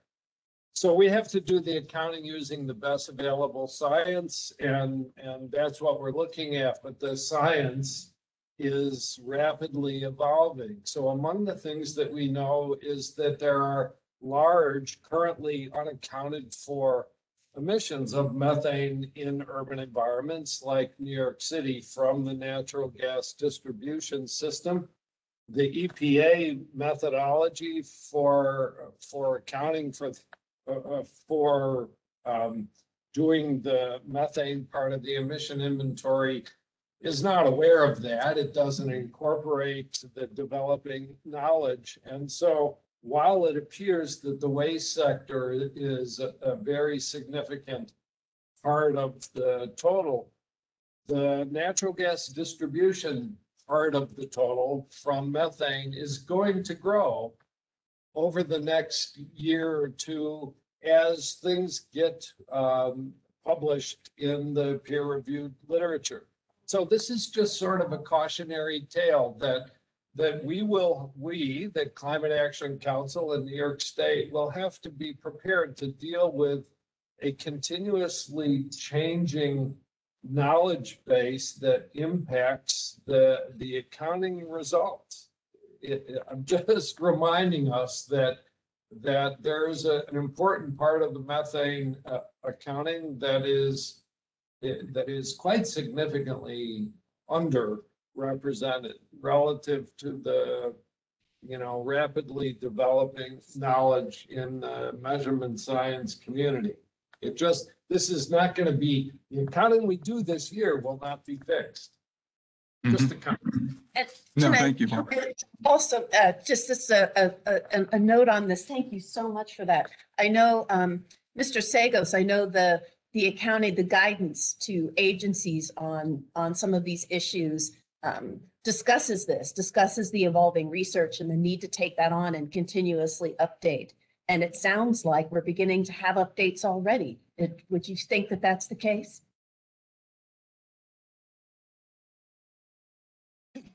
Yes, I mean, I think that's accurate, Raya. I mean, we need to continuously update this, so absolutely. Right. Yeah, I think both points are actually consistent with the theme I wanted to bring up later, which is this is not once and done. I think that this council knows that the science is evolving on a number of fronts. I think methane emissions from our distribution system are one example, and that we need to have both an adaptive approach to the process as well as the policies. So thank you for both those comments. Okay, for the reference case, oh, sorry, one more question in the room. Yeah. trying to understand.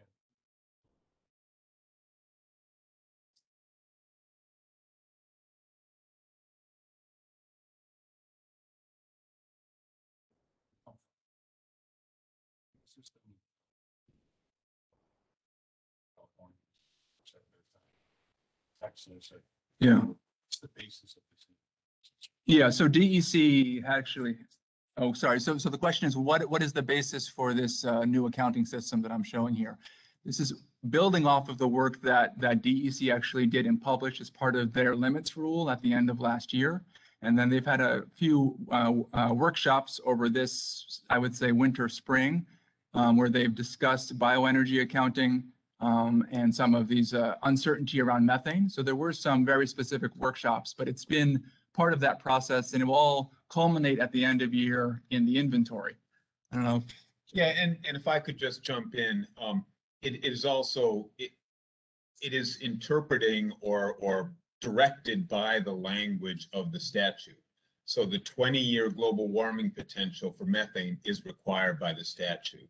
Looking at upstream emissions, including upstream emissions from fossil fuel generation, is required by the statute. There's. I understood that. I just yeah. didn't know that. Yeah, so they were right. So again, that work product was already in, DEC published it through their technical conferences, and the basis for it has been, the upstream emissions, for example.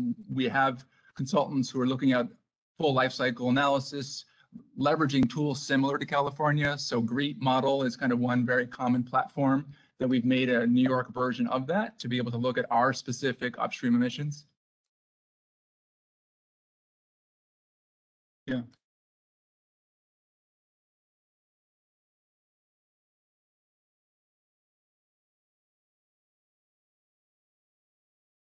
So, yeah, so we were consistent with IPCC accounting, except where the CLCPA specified that we should diverge, and those were in those three main categories. So everything else is consistent. But we previously used the IPCC. Last June. Yeah. Mhm.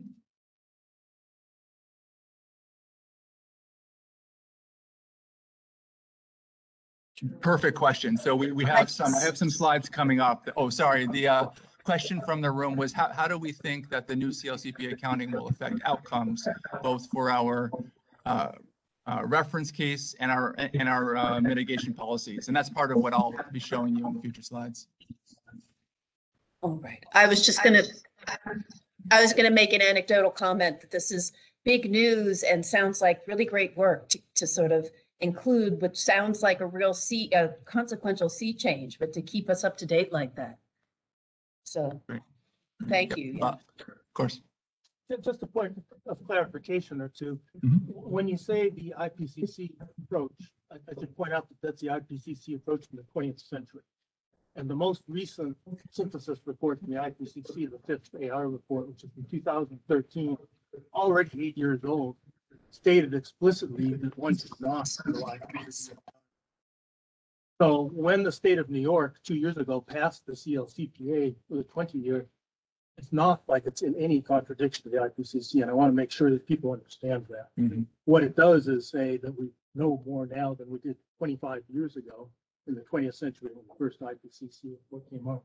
But I also wanted to comment on the use of the GREET model, because the CLCPA specifies that in the greenhouse gas accounting that all sources of information be used, including the best available peer-reviewed literature. And I do not believe, for the record, the GREET model reflects that.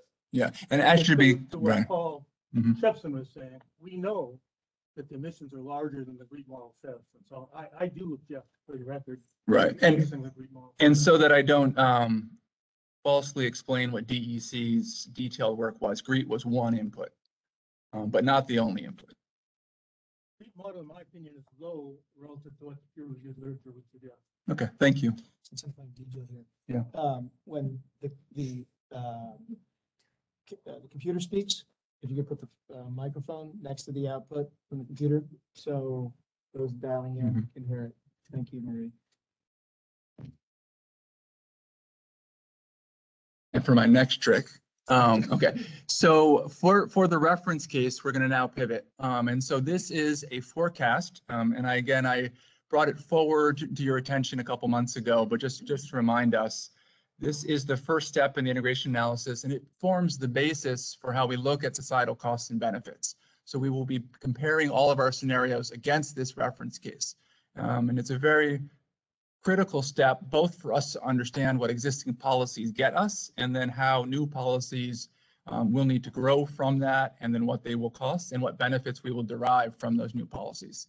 And so we would like to term it as business as usual plus implemented policies. So what we've enumerated here are some of those extra policies that get layered on top of our traditional macroeconomic forecasts and population forecasts. So I won't go through every single one, but obviously we do start with looking at our traditional housing forecast, population forecast, but we've layered on top of it energy efficiency programs that are in the state. We've looked at our federal CAFE standards that are on the books and that drive vehicle efficiency. We've included our clean energy standard, which is not only, that 70% is not only in law, but we have an actual order in place that will fund fully our 70 by 30. So those are included in the reference case as current policies. Next slide, please. Hopefully you can hear me. Okay, good. So this is our first look. Again, I'm trying to take us stepwise through the evolution of our accounting. So hopefully you'll bear with me if it seems slow. But that bottom line was the number that we brought to you last summer. And so we had on the order of 200 million metric tons of emissions. And our new reference case jumps up to around 400. And then we look out into the future with all of our existing policies, and we do see that we have a downward slope. So these new policies are driving emissions down, and they drive them down to the tune of around 15% in 2030, and then around 20% in 2050.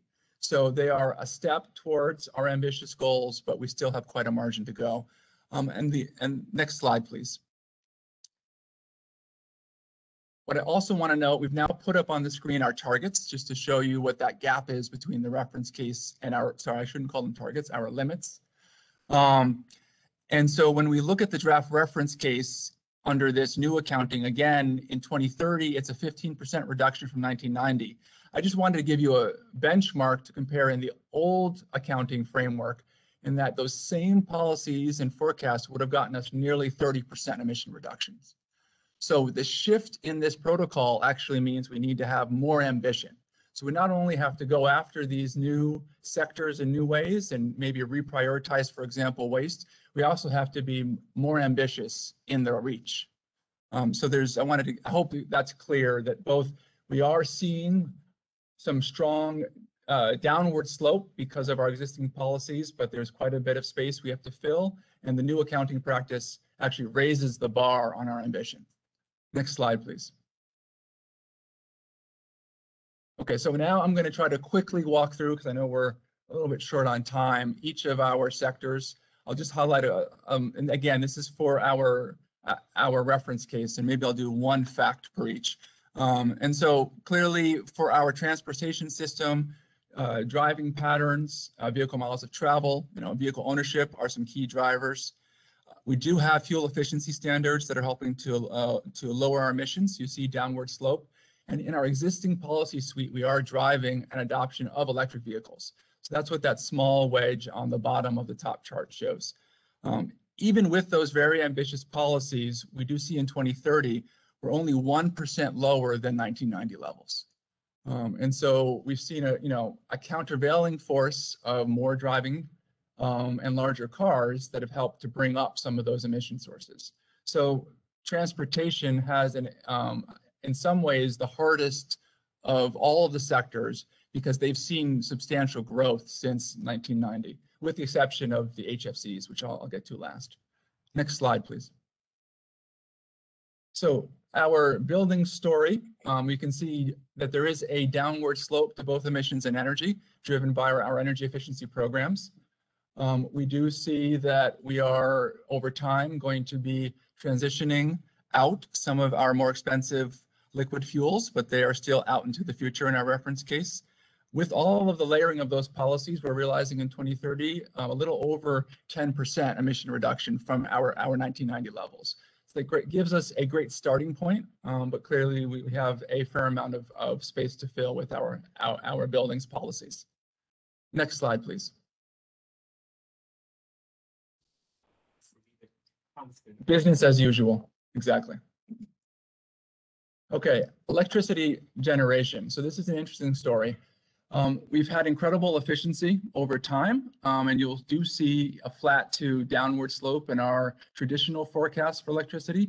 But the large green wedge is what our new transportation policies are going to bring into the grid, given our current policies. So we do think that we will see in the near term business as usual a continued downward pressure on our electricity system, but then it will begin to grow.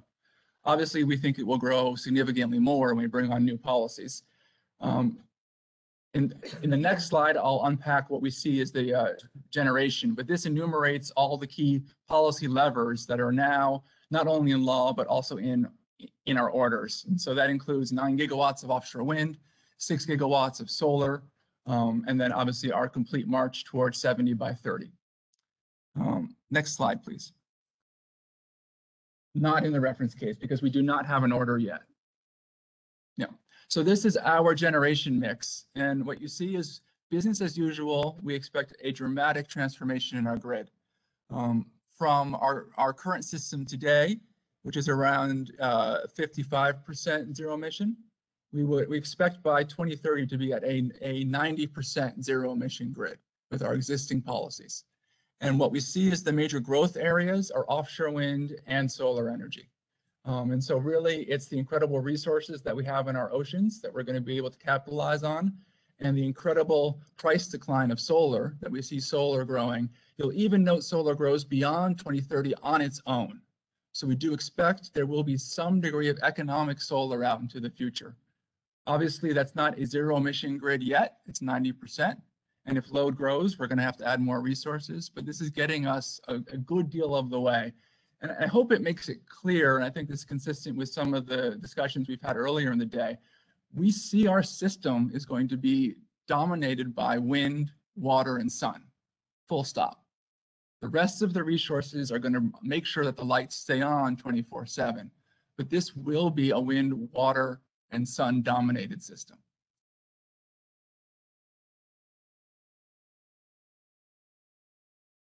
Yes.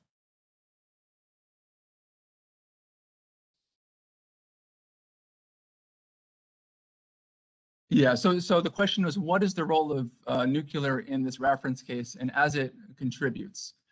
So our reference case assumption actually is that each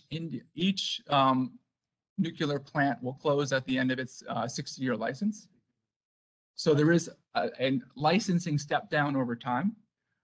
There will be different levers to pull when we look at mitigation. You know, the loss of those nuclear plants does present some challenges for the system, both operationally and in terms of erosion of the zero emissions. But that's what our reference case shows us. So any additional growth of nuclear, we will then quantify the costs and benefits of that.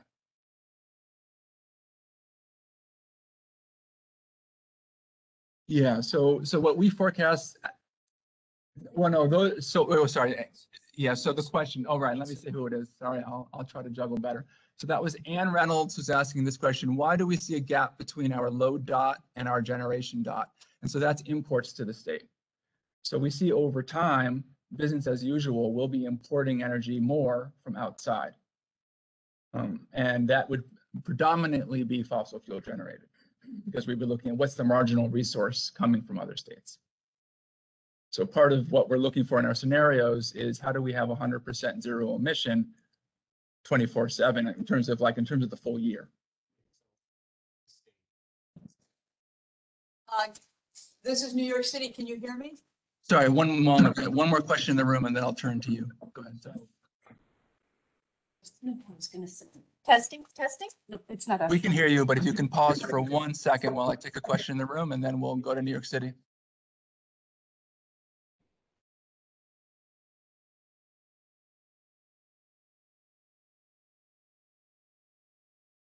Right. So this is an important question, and it's a good, just to make sure that we are level setting what we're seeing. This is our reference case. So and the question was, does this include our 100% target? And are we importing more under that? And so the answer is no. This is only 70 by 30. This does not include the 100% yet. So this is a kind of a future without any controls on what those emissions are looking like.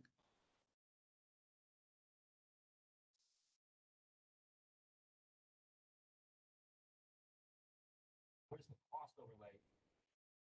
Expensive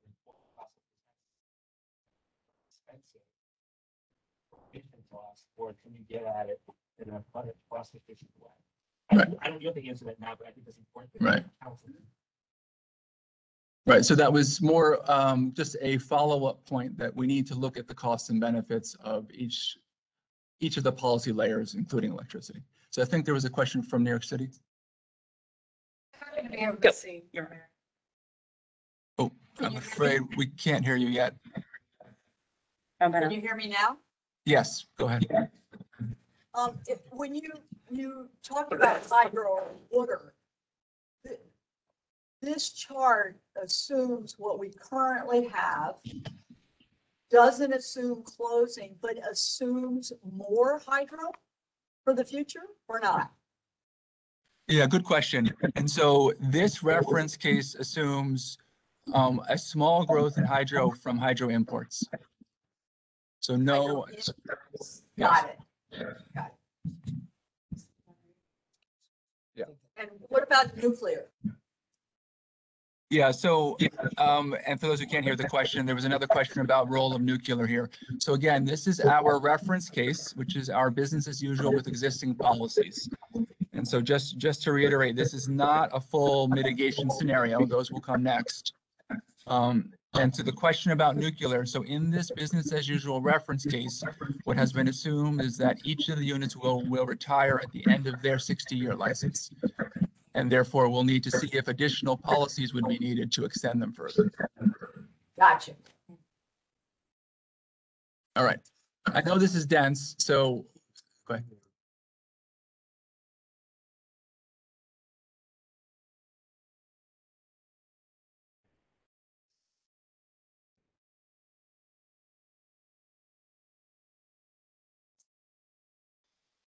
Yeah, so there was a question on of what is the state's posture on, or a statement on the kind of on nuclear energy. And so we currently subsidize, we don't control as a state our relicensing process. And so correct, we don't have an option to push forward any relicensing. And I think so we're currently need to be at the receiving end of that process. And currently our ZEC program is only through 2029. Yeah.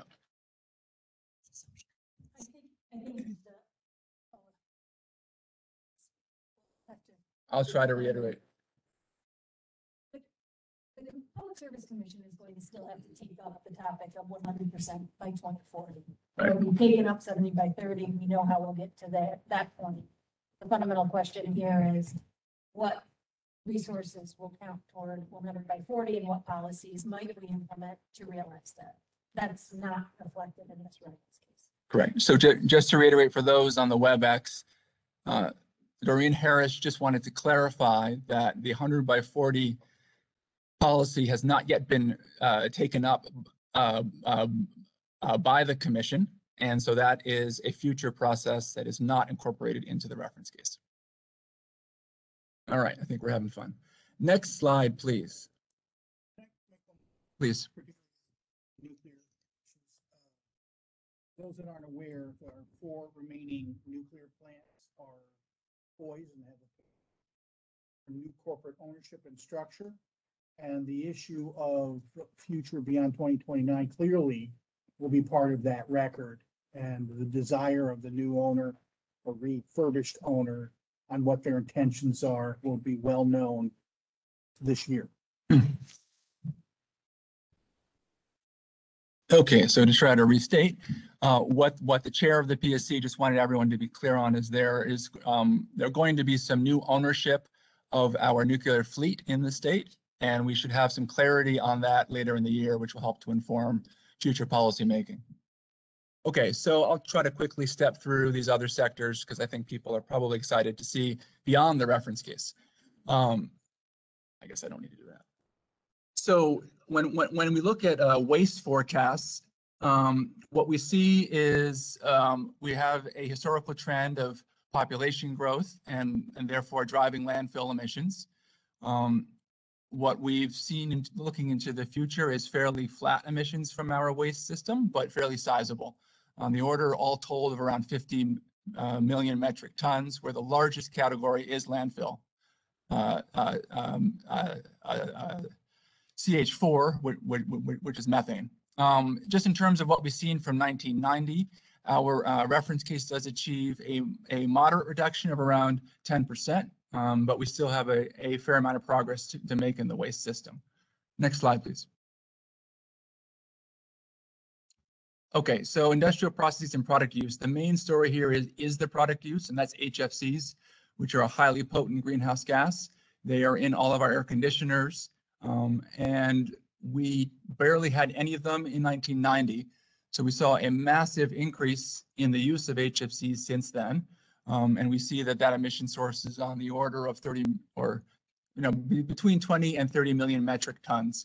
And this will be an important source for us to think about, considering that heat pumps into the future will also potentially use these same gases. And so that's a combination of both federal and state policies that we'll have to bring forward to think about how to deal with this large source. Next slide. Okay, ag, forestry, land use, AFLU. And so what we see from our agricultural emissions is we have seen a decrease since 1990, again on the order of 10%. So still room there for us to look at further reductions. The two largest sources are manure management and animal feed. And so those will be important agricultural processes for us to think about. We have seen an erosion of our forest sequestration over time. And so one of the activities of this council will need to consider how do we turn that curve and change the slope so we can grow our forests and look at other natural working lands options to grow our net sink. Next slide, please. And then I think we're at the last of the reference case details. So our industrial energy, we do see with growing economic activity that we will potentially have more energy use in industry. But we need to keep in mind it's a fairly small slice of the overall footprint. And we've seen a dramatic drop in emissions since 1990, on the order of 40% is what we forecast in 2030. So we have a fairly efficient industrial system. And obviously we need to think about how can we grow our jobs in our industry while decarbonizing. But as a state footprint, it's a fairly small piece of the pie. Next slide, please. Oh, this is the last one. So this was an earlier question about fugitive emissions. So we've looked at in-state fugitive emissions as their own source. We have seen that there has been a significant reduction through the various safety and industry-based protocols, and we've reduced fugitive emissions around 30% since 1990. It's still a meaningfully large sector at over 10 million metric tons, and we need to think about both in terms of reducing greenhouse gas emissions, but also safety and profitability. How do we keep that methane from leaking out of our pipes? Okay, next slide, please. So this is similar to what we saw before, reference case and limits. Next slide, please. And just to remind ourselves, we have a gross emissions goal of at a minimum of 85%. Next, click. And we also have a carbon neutral goal, where we will look at potentially our natural working lands carbon sink to be able to help us meet our net goals. Next slide. Okay, so pivoting now to the forward-looking policies. So what we've done, as I said, is we've run a test case looking forward at our mitigation scenarios. And what we've highlighted on this slide are some of the largest and most important levers that came out of our advisory panels. So everything from energy efficiency and electrification of buildings zero emission vehicles. We've looked at the 100% component of the law, a 100% zero emission grid. There were some aggressive policies in ag, forestry, and waste. Next slide. And so in this test run, as I said, we saw that there was a dramatic decline, but as you're not surprised, because each of the panels have already come before you, individually they didn't fully achieve those limits, and so when you add them together, they obviously won't. And so what they lay before us is what do we need to do next in order to take our next step and realize our full 40% and 85% limits. Next slide. So this graphic shows you where we realized through this test running combination. And what it really outlines is that additional mitigation actions are going to be required. And that will be the work of this month, next month, and that we'll be bringing forward. And we want to brainstorm with you all of what levers do we think we need to prioritize. So just to make it clear, in this test run, when we added up all the AP recommendations, it got us to roughly 30% in 2030 and got us to around 80% in 2050. As a side note, if we had been using the old accounting system, we actually would have realized our goals with those recommendations. So we would have realized a nearly 40% emission reduction in 2030.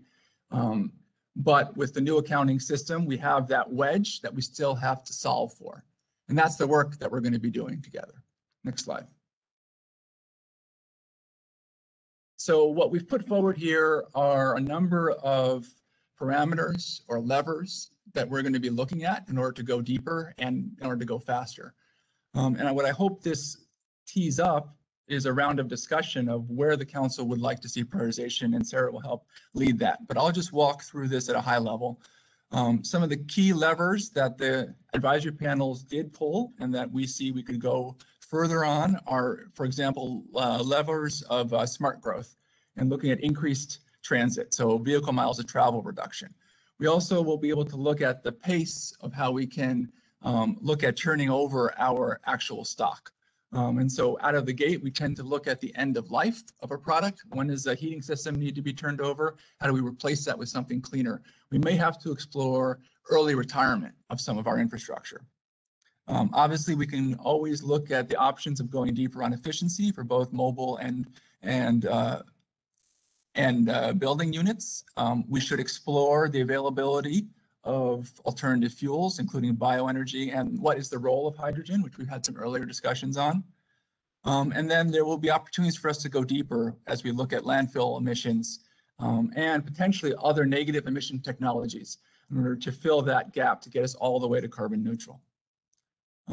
I'll just tee up as a concept because we'll get to it another day, but we're also going to, not only will we be looking at different scenarios to help flush out where do we see degrees of freedom and risk, we'll also be doing sensitivities.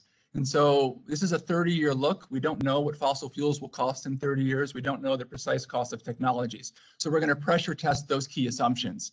And that will allow us to look at how the benefits and costs, what the uncertainty will be in those benefits and costs. So with that, I know we're a little bit behind, but tried to catch up. I'll turn it over to Sarah and we can go to the next slide. Thank you, Carl. So Carl laid out some specific variables for scenario design here, but really what we want to do is hear from the council. And so we have a few questions teed up. And I will say, I know this meeting has been a little bit of a challenge technically. We would like your feedback now, but we'll also figure out a way to get your input over the next 2 weeks so that we can come back. And so here, are there additional strategies that we should be looking at in the scenario planning?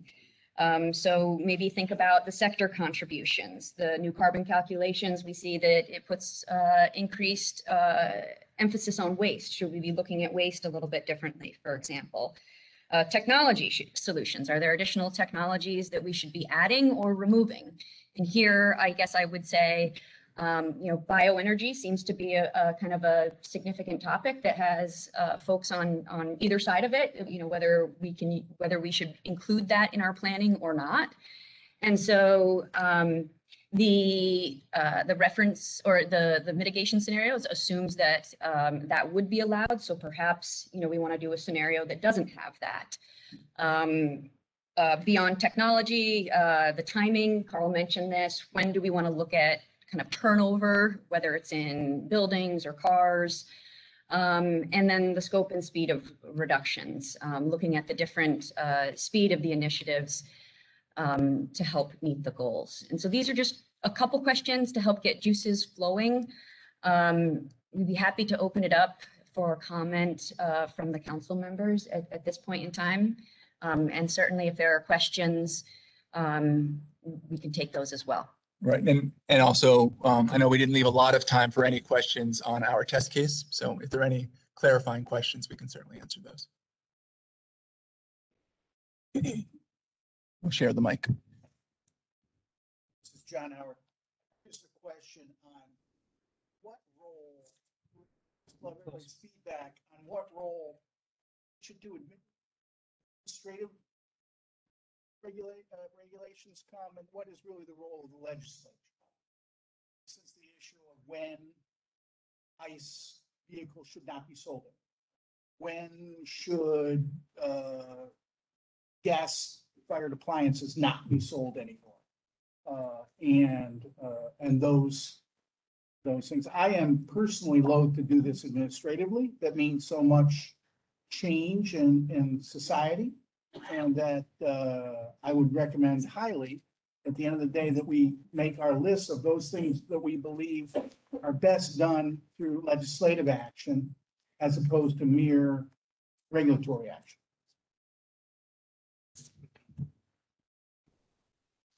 Do you want to read the statement, or I can?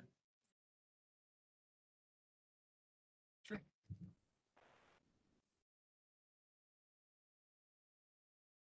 Right. So I'm going to give a first cut just to try to synthesize back what I think is the comment, and it's more about policy levers and the differences between an administratively set policy versus a legislatively set one. And I think, and this was from Chair Howard, and his recommendation is for the council to seriously consider each of those different buckets, and that we need to differentiate in our recommendations of what maybe needs to be legislatively driven, as opposed to something that's coming purely through a commission process or other regulatory process. Hope I captured that mostly.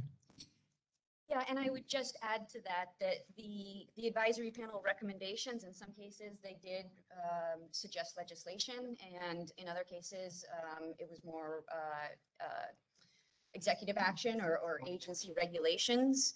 And so that's something that, that the council here can consider in terms of making the scoping plan could include recommendations for legislation in order to meet the goals.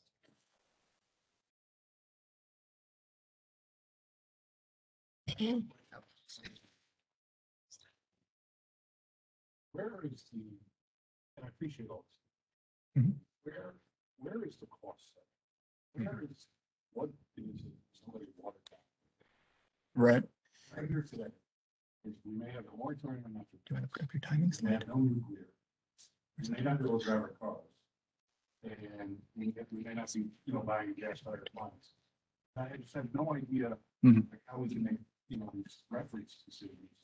We don't know what the costs are. And even just highlighting a moratorium machine on gas without even knowing the complexities and the answers behind it. Like, what are we doing? We're in my world, that means we're going to burn more oil and we're going to have more carbon dioxide, more air pollutants. That to me is a reference case that people, I'd like to see. Yeah. Because I think that's real life. Yeah, so the part of the question was, when are we going to see costs? And so that as we begin to fully understand the implications of these policy levers, we need to understand, what the citizens of New York are going to need to pay potentially, and what are also, I assume, the other side of the coin, what are the benefits of these policies? So you want to see both. And so the answer is that we're developing these scenarios now. And the reason why we called it a test case is because we're not putting it forward as a final outcome. And what we want to try to do is build off of input from you all. What are the different parameters we want to test? And then we'll bring it back to you So our plan is in September, we're going to outline for you what this family of scenarios gets us. And then in October, lay out the full costs and benefits. Only up until that point will you be able to have the full breadth of information to then decide and continue to debate pros and cons.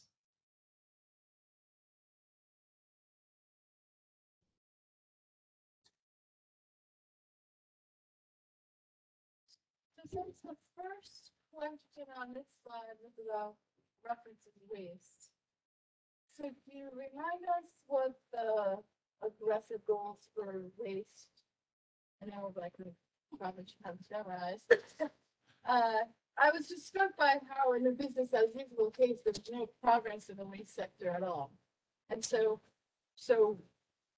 for the all the recommendations in there, what did we assume for waste? Yeah, so the question is, what was assumed about waste? Was that in the reference case or in the test case? Yeah, so I don't have all the specifics of the waste assumptions. I guess I'll go back. Oh, I can't go back, forget that. The waste sector, they did look at a number of policies. I don't know if Sarah, you have them. I'm trying to think about what are the key levers there, or maybe I can phone a friend. And I don't know if Tori Clark, if you are able to unpack again how we translated the AP waste sector into the various levers.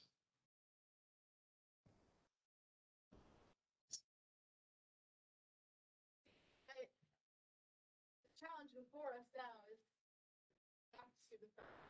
all of our recommendations in. Right.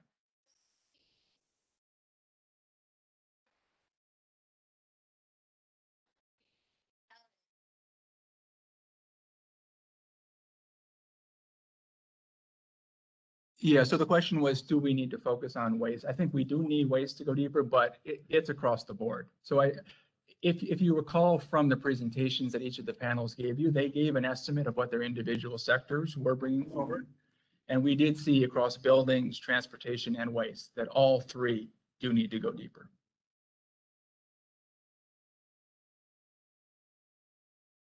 Oh.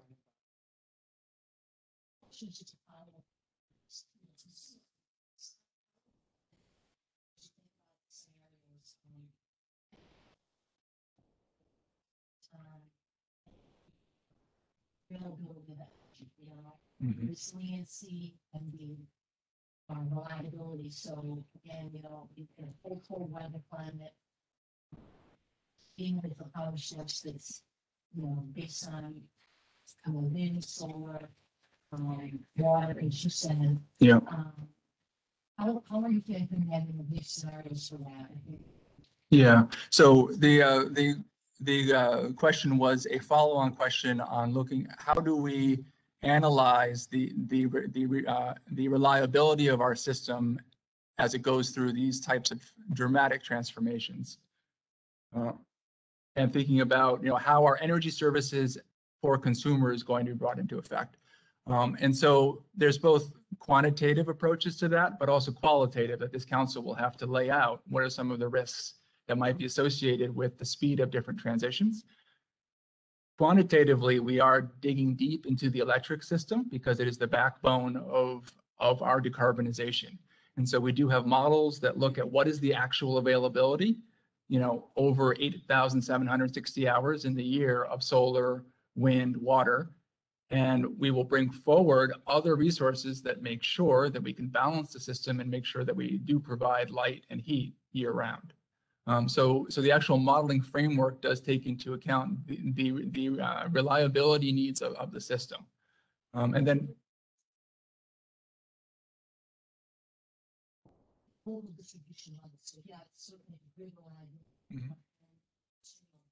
right. Yeah, so in terms of, so what might be the needs, not just of the wholesale grid and making sure that we have power, at the transmission level, but all the way down to our distribution system. And so the answer is yes, we will be estimating, if we grow the grid, what are the estimated costs of building out our distribution system so that we can reliably get energy to each of those homes. Another question, Bob? two really. Size, what sort of technical solutions you'd like us to bring up or if you haven't thought about. But what about policy solutions? We heard again today from the environmental justice component that some of them would like us to endorse CCIA, a carbon tax, and certainly some of the leadership in the assembly has said that they're waiting to hear from the Climate Action Council as to our views on carbon fee. So, I have my own opinion on it, but I would like to see the scenarios tested. If we were to have a carbon fee of whatever, $55 per ton, every number of tons you like, what would that do in terms of reaching our targets, just in terms of driving markets? So I'd love to see that be part of the consideration, and perhaps some sensitivity analysis with different levels of carbon taxation. Also on the bioenergy, I know we have diverse views on it. I have mixed views myself. I think it's a complicated topic, so we need to talk with more specificity. We're talking about growing willows on land that cannot be used for crop agriculture and then turning it into energy. I think that's probably a great idea. On the other hand, are we using land which could grow crops for humans and using that for biodiesel instead? I'm not sure that's such a good idea. Yeah, but I think we really need to get into the specifics of what we're talking about in bioenergy in order to have good guidance. Okay, so two different comments from Bob Howarth. One was he'd like to see some discussion about the impacts of potential carbon pricing and to try to bring that forward as part of our scenario work. And the other one, as we explore bioenergy, there's a request to be able to get beyond just the kind of simple name and think about what are the feedstocks, and different feedstocks will have different impacts, not just on the net carbon, but also on the availability. And certainly that is something that we do plan to explore, is to take a look at different feedstocks and really what's the quantity of different amounts of bioenergy if you assume different availability.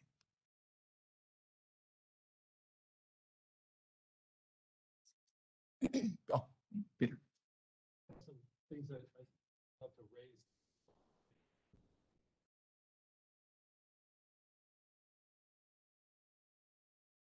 raise. Does New York City have any comments? We're going to pause here in Albany. Yes, I believe so. Go for it. Go for it. Oh, can you hear me? Yes, we can hear you. Actually, most of my questions were answered. I just was going to add in terms of the first comment about, gee, we should think about administrative regulation and legislative, and then also, and you're doing it anyway, market, and what markets can do and drive human behavior. And the second was, I always go to this sort of cost. I guess you're saying that you're going to get to it in September, but I'm presuming that you're already following this, so that, I mean, just taking the grid and adapting it to the increased use or different uses, if it's out of this world or not, it's just not possible, you will give that to us early on. Because if we're suggesting things that are far beyond any of the dollars that we could ever imagine spending, it would help us make future decisions. Okay, did everyone hear that comment? Okay, thank you. Sorry, anyone else in New York City before we turn back to Albany? Yes. Yeah. Go ahead. Is that all right? Do you have additional? Yeah. All right. Thank you. Thank you so much. So, I mean, it's tremendous. It's interesting, sort of the changed accounting has shuffled the board a bit. A couple of things I'm thinking of. One, in particular, I remember the Climate Justice Working Group and others saying that in particular transportation had recommendations that were already recognized as sort of not being deep enough. So we may want to pay more attention there.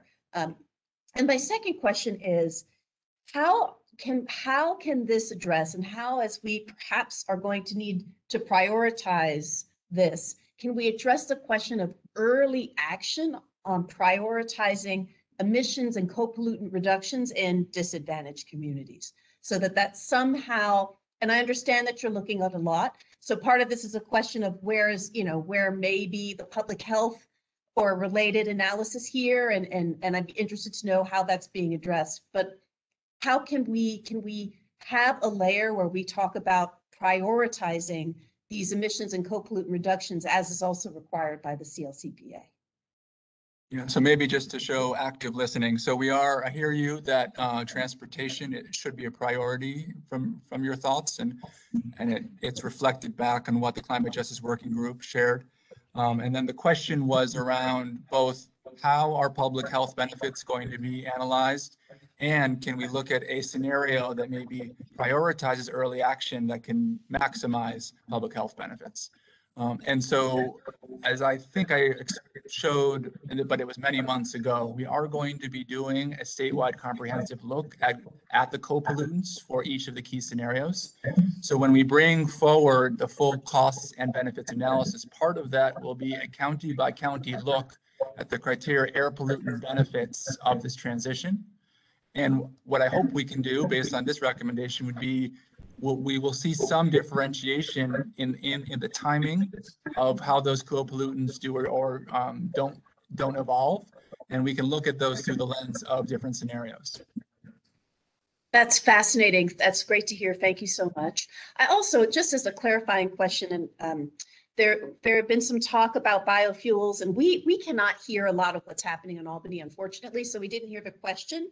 We heard some talk about different type of feedstocks and that perhaps having something to do with it. If you could clarify that, and then yes, the idea of, yes, there are a couple sides of this coin and folks who think that these should, just can we have the ability to, can that be one of the levers that, an overlay that can be sort of changed? You can look at it with it and without it. That type of filter would be good too for biofuels as well. Great. Yeah. So let me try to clarify the earlier point. And so I think, and I don't want to do a disservice to Bob Howarth, but I will do my best. And so what Bob had put forward was not all biofuels are created equal. And so while we may look at scenarios in a more binary way with and without biofuels, which it sounds like there's some consensus that we should be looking at both, we should also look at what types of biofuels are being brought into the system, and they're not all created equal. I understand. So that was the recommendation, and we do have an ability to do feedstock differentiation. Thank you so much. Okay, one more opportunity in New York City, and then we'll come back to Albany. So following up on Raya's comments about co-pollutant benefits, I'm aware that the calculated benefits from our planned reduction from avoided human health impacts in New York State are estimated to be in the billions of dollars per year of avoided health impacts. It raises with me the question about the extent to which in the implementation of the CLCPA, do we have a communications plan? Are we working on a communications plan that I would regard as really quite important in selling the cost benefit analysis to the taxpayers in New York State? Thank you, Paul. Yeah, and I can take that, Paul. Thank you. So we are looking at this. Sorry.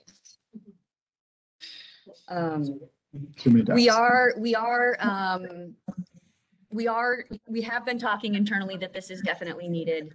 It also was a recommendation from a few of the advisory panels. And so we do see it as a really important job to make sure that the consumers of New York understand kind of what's coming at them.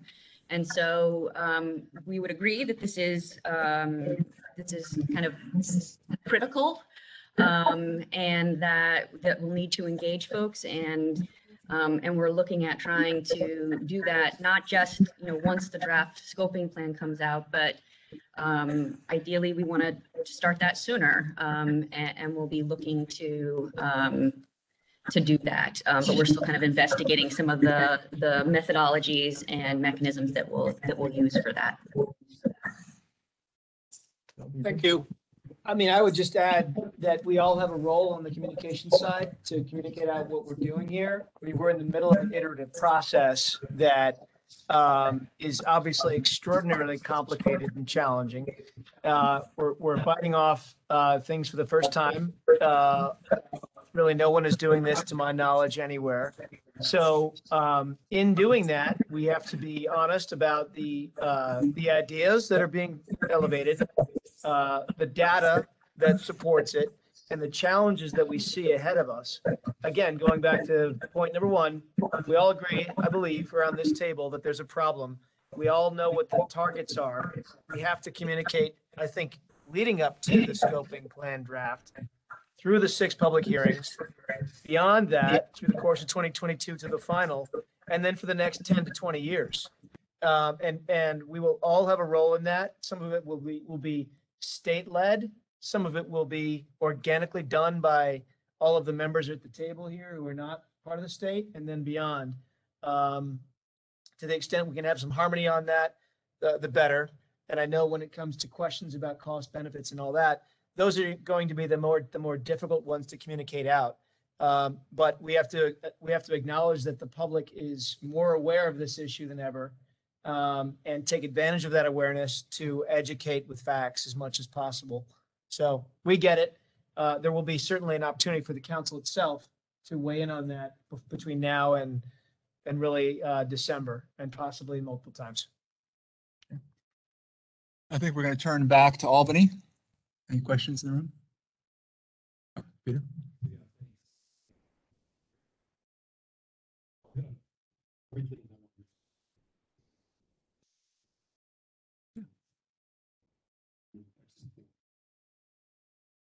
The first one has about bioenergy. I mean, I would love for us to go back to where I think we were going to head in December, have a conversation about what the statute allows. Before we do scenarios, we'll take a look at the statutes and say, what is the bounds to what the statute allows us to do on bioenergy? If there's constraints, I'm not sure it's worth our spending a huge amount of time trying to figure out scenario planning for where the boundaries of statute go.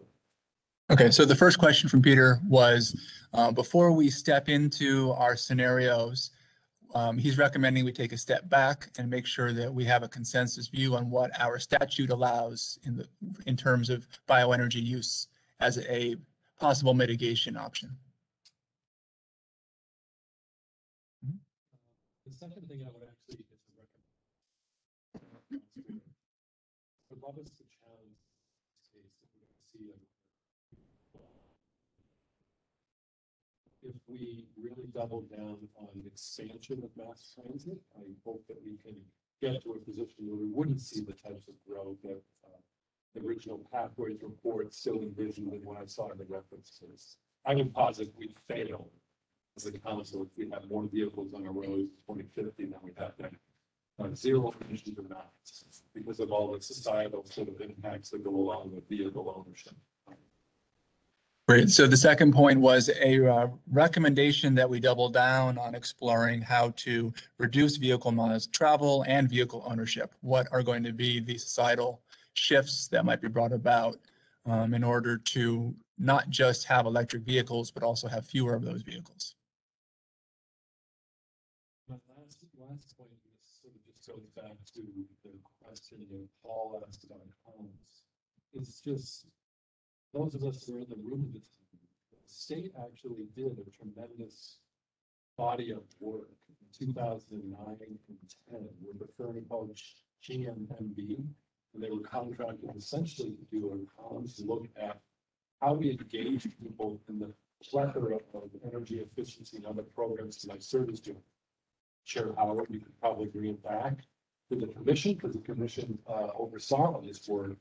It was an amazing stuff, really, where people are and how you talk to them about the climate crisis, the huge benefits of reducing their energy waste.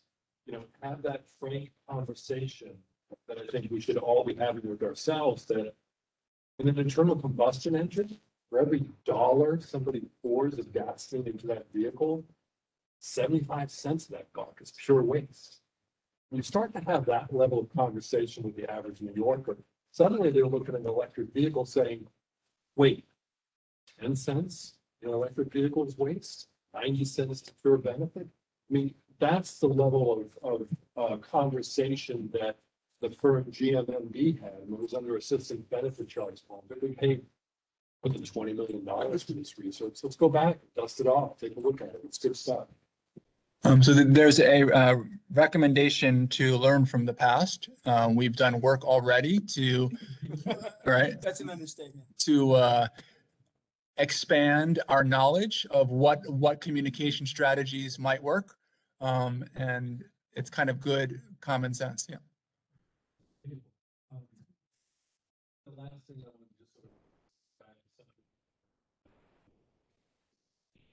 administrative stuff, and I'm gonna not look over the attorneys here at DEC, but I'm able.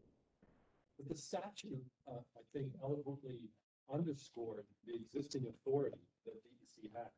RGGI was done by administrative action. There was not a need for the legislature to tell DEC to do RGGI. I think there's ample authority already provided that was doubled down, underscored in the CLCPA of the authorities of all the agencies to adopt the regulations to then implement what has been proposed under the scoping plan. Now, that's not going to stop legislators from doing what they love to do, right? Legislate. We actually already saw that in the past legislative session.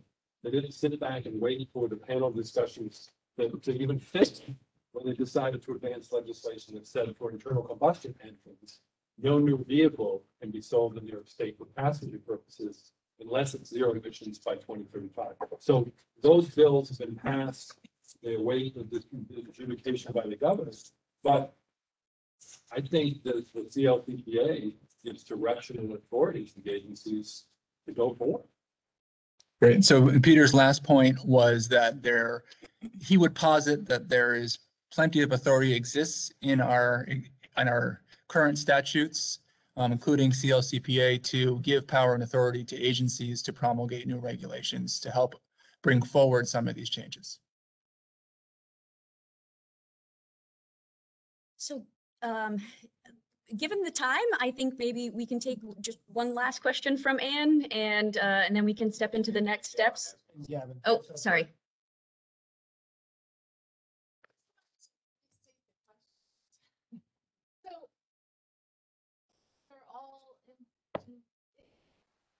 Any objection to the analysis put in front of us test run where we prohibit all internal combustion engines, make electricity 100% emissions free, and we make all buildings all electric, either new or replacement appliances, and it still doesn't get us to the goals. Right? Hearing that right? So Anne's question. Right. So Anne's question is just to restate what the council's charge is to help us think through what levers to pull in our scenarios and where are the areas of opportunity, is I think what you're asking to hear about. And part of the answer is we might need to accelerate some of the recommendations, which may require different forms of policy. So, for example, the buildings had certain structures that were mandates. Can you accelerate that, or do you need to have a different construct? And so what the pathways analysis shows us is the what, right? What are the types of technologies and changes, but not the how. That's what we have to debate. And to the earlier point, how are we going to pay for it, and what are the different structures of these policies?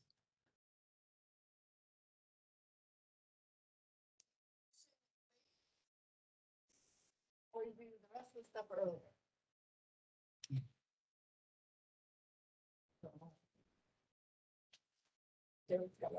Well, and if I could just weigh in here. I would say that. Yeah, I'm afraid you'd have to sit in my lap. The earlier helps us get the 2030, right? To meet the 2030 target.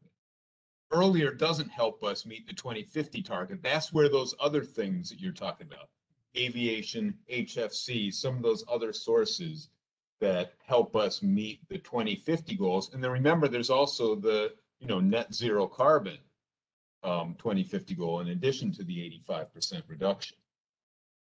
I'm just trying to reflect like the actual pay attention to more transportation, but I don't have any more ideas other than we're prohibiting internal combustion engines for transportation. That leaves us with aviation.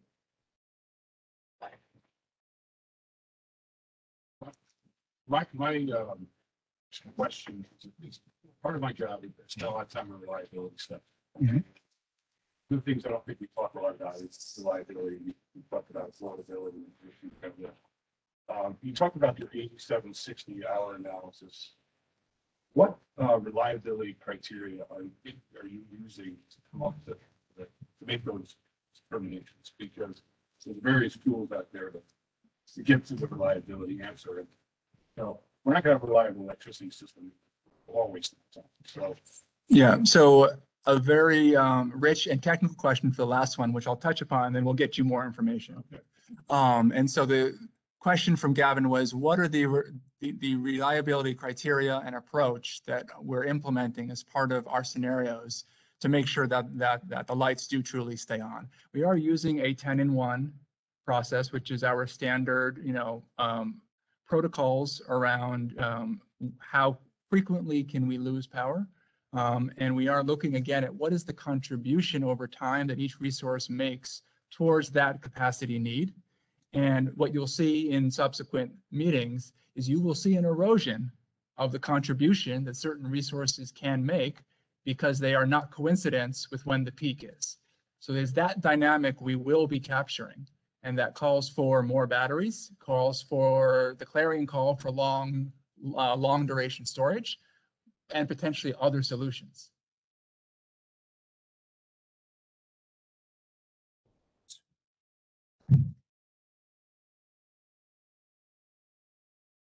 So,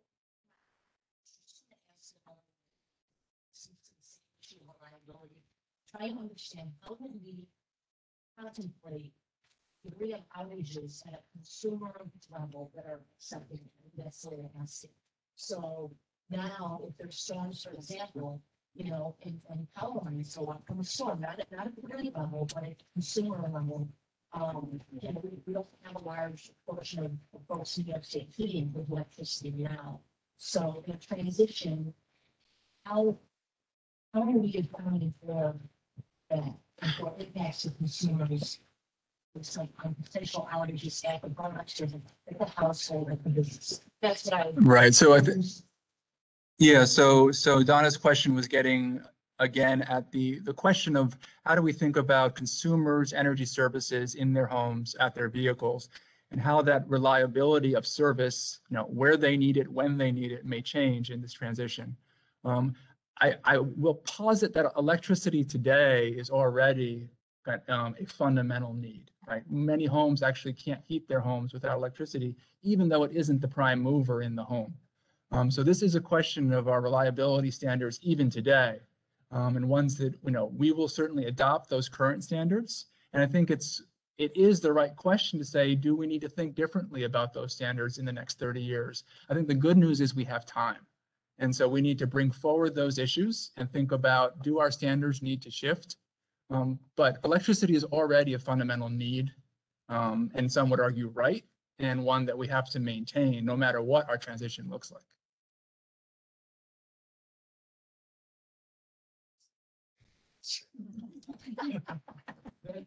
We talked about this in the last section. The state of the distribution system is in the hands of the utilities. Are we just capture? Can we just capture that information? They retain historical information. They know the age of their infrastructure. They know where their constraints are, their prioritization of rebuilds, and in each of their individual feeders. When we need to model that, we should get the utilities to develop that as a function of their project. So this was a question about being able to leverage what the utilities' existing data set and planning mechanisms are and how we can best leverage that. We shouldn't reinvent the wheel. And I think the short answer is we try not to do that. We have already engaged with the JU, with the joint utilities. We've received detailed feedback from them over the course of the winter and summer and spring on our key assumptions. And we will absolutely not try to recreate distribution detailed models. We're looking at high-level system models. And then I think through the course of the proceedings, including our creation of our distribution system implementation plans, we're looking at over time, how can the utilities data be brought forward to help answer the question, how do we keep the lights on? All right, and with that, thank you, Carl. Thank you all members for your great questions, and we will follow up to try to get continued feedback on the scenario design. But if we can go to the next steps slide. This brings us to, and one more please, it brings us to the end of our agenda, but just wanted to talk about kind of what we've got ahead of us for the rest of the year. Next slide, please. So the intention is to come back to the Climate Action Council at the public meetings in September and October to review and discuss the draft and revised results of the scenario modeling. But we also have an opportunity to schedule a meeting for August. We've canvassed for the 23rd. There we could have additional climate justice working group feedback if that worked for that group. We could have a presentation and discussion on the updated climate assessment. That was an item that we had planned for today, but we had shifted it to make space for the items that we had here. And we could also, or alternatively, revisit the scenario planning matrix that is, that will be developed out of partially this conversation and then the follow-up over the next couple of weeks. Sarah, is this going out to the group yet, this calendar? Yes, it has. This calendar has gone out to the group. And so I guess I would just leave it that unless there were any objections from members right now, that we would go forward with an August meeting.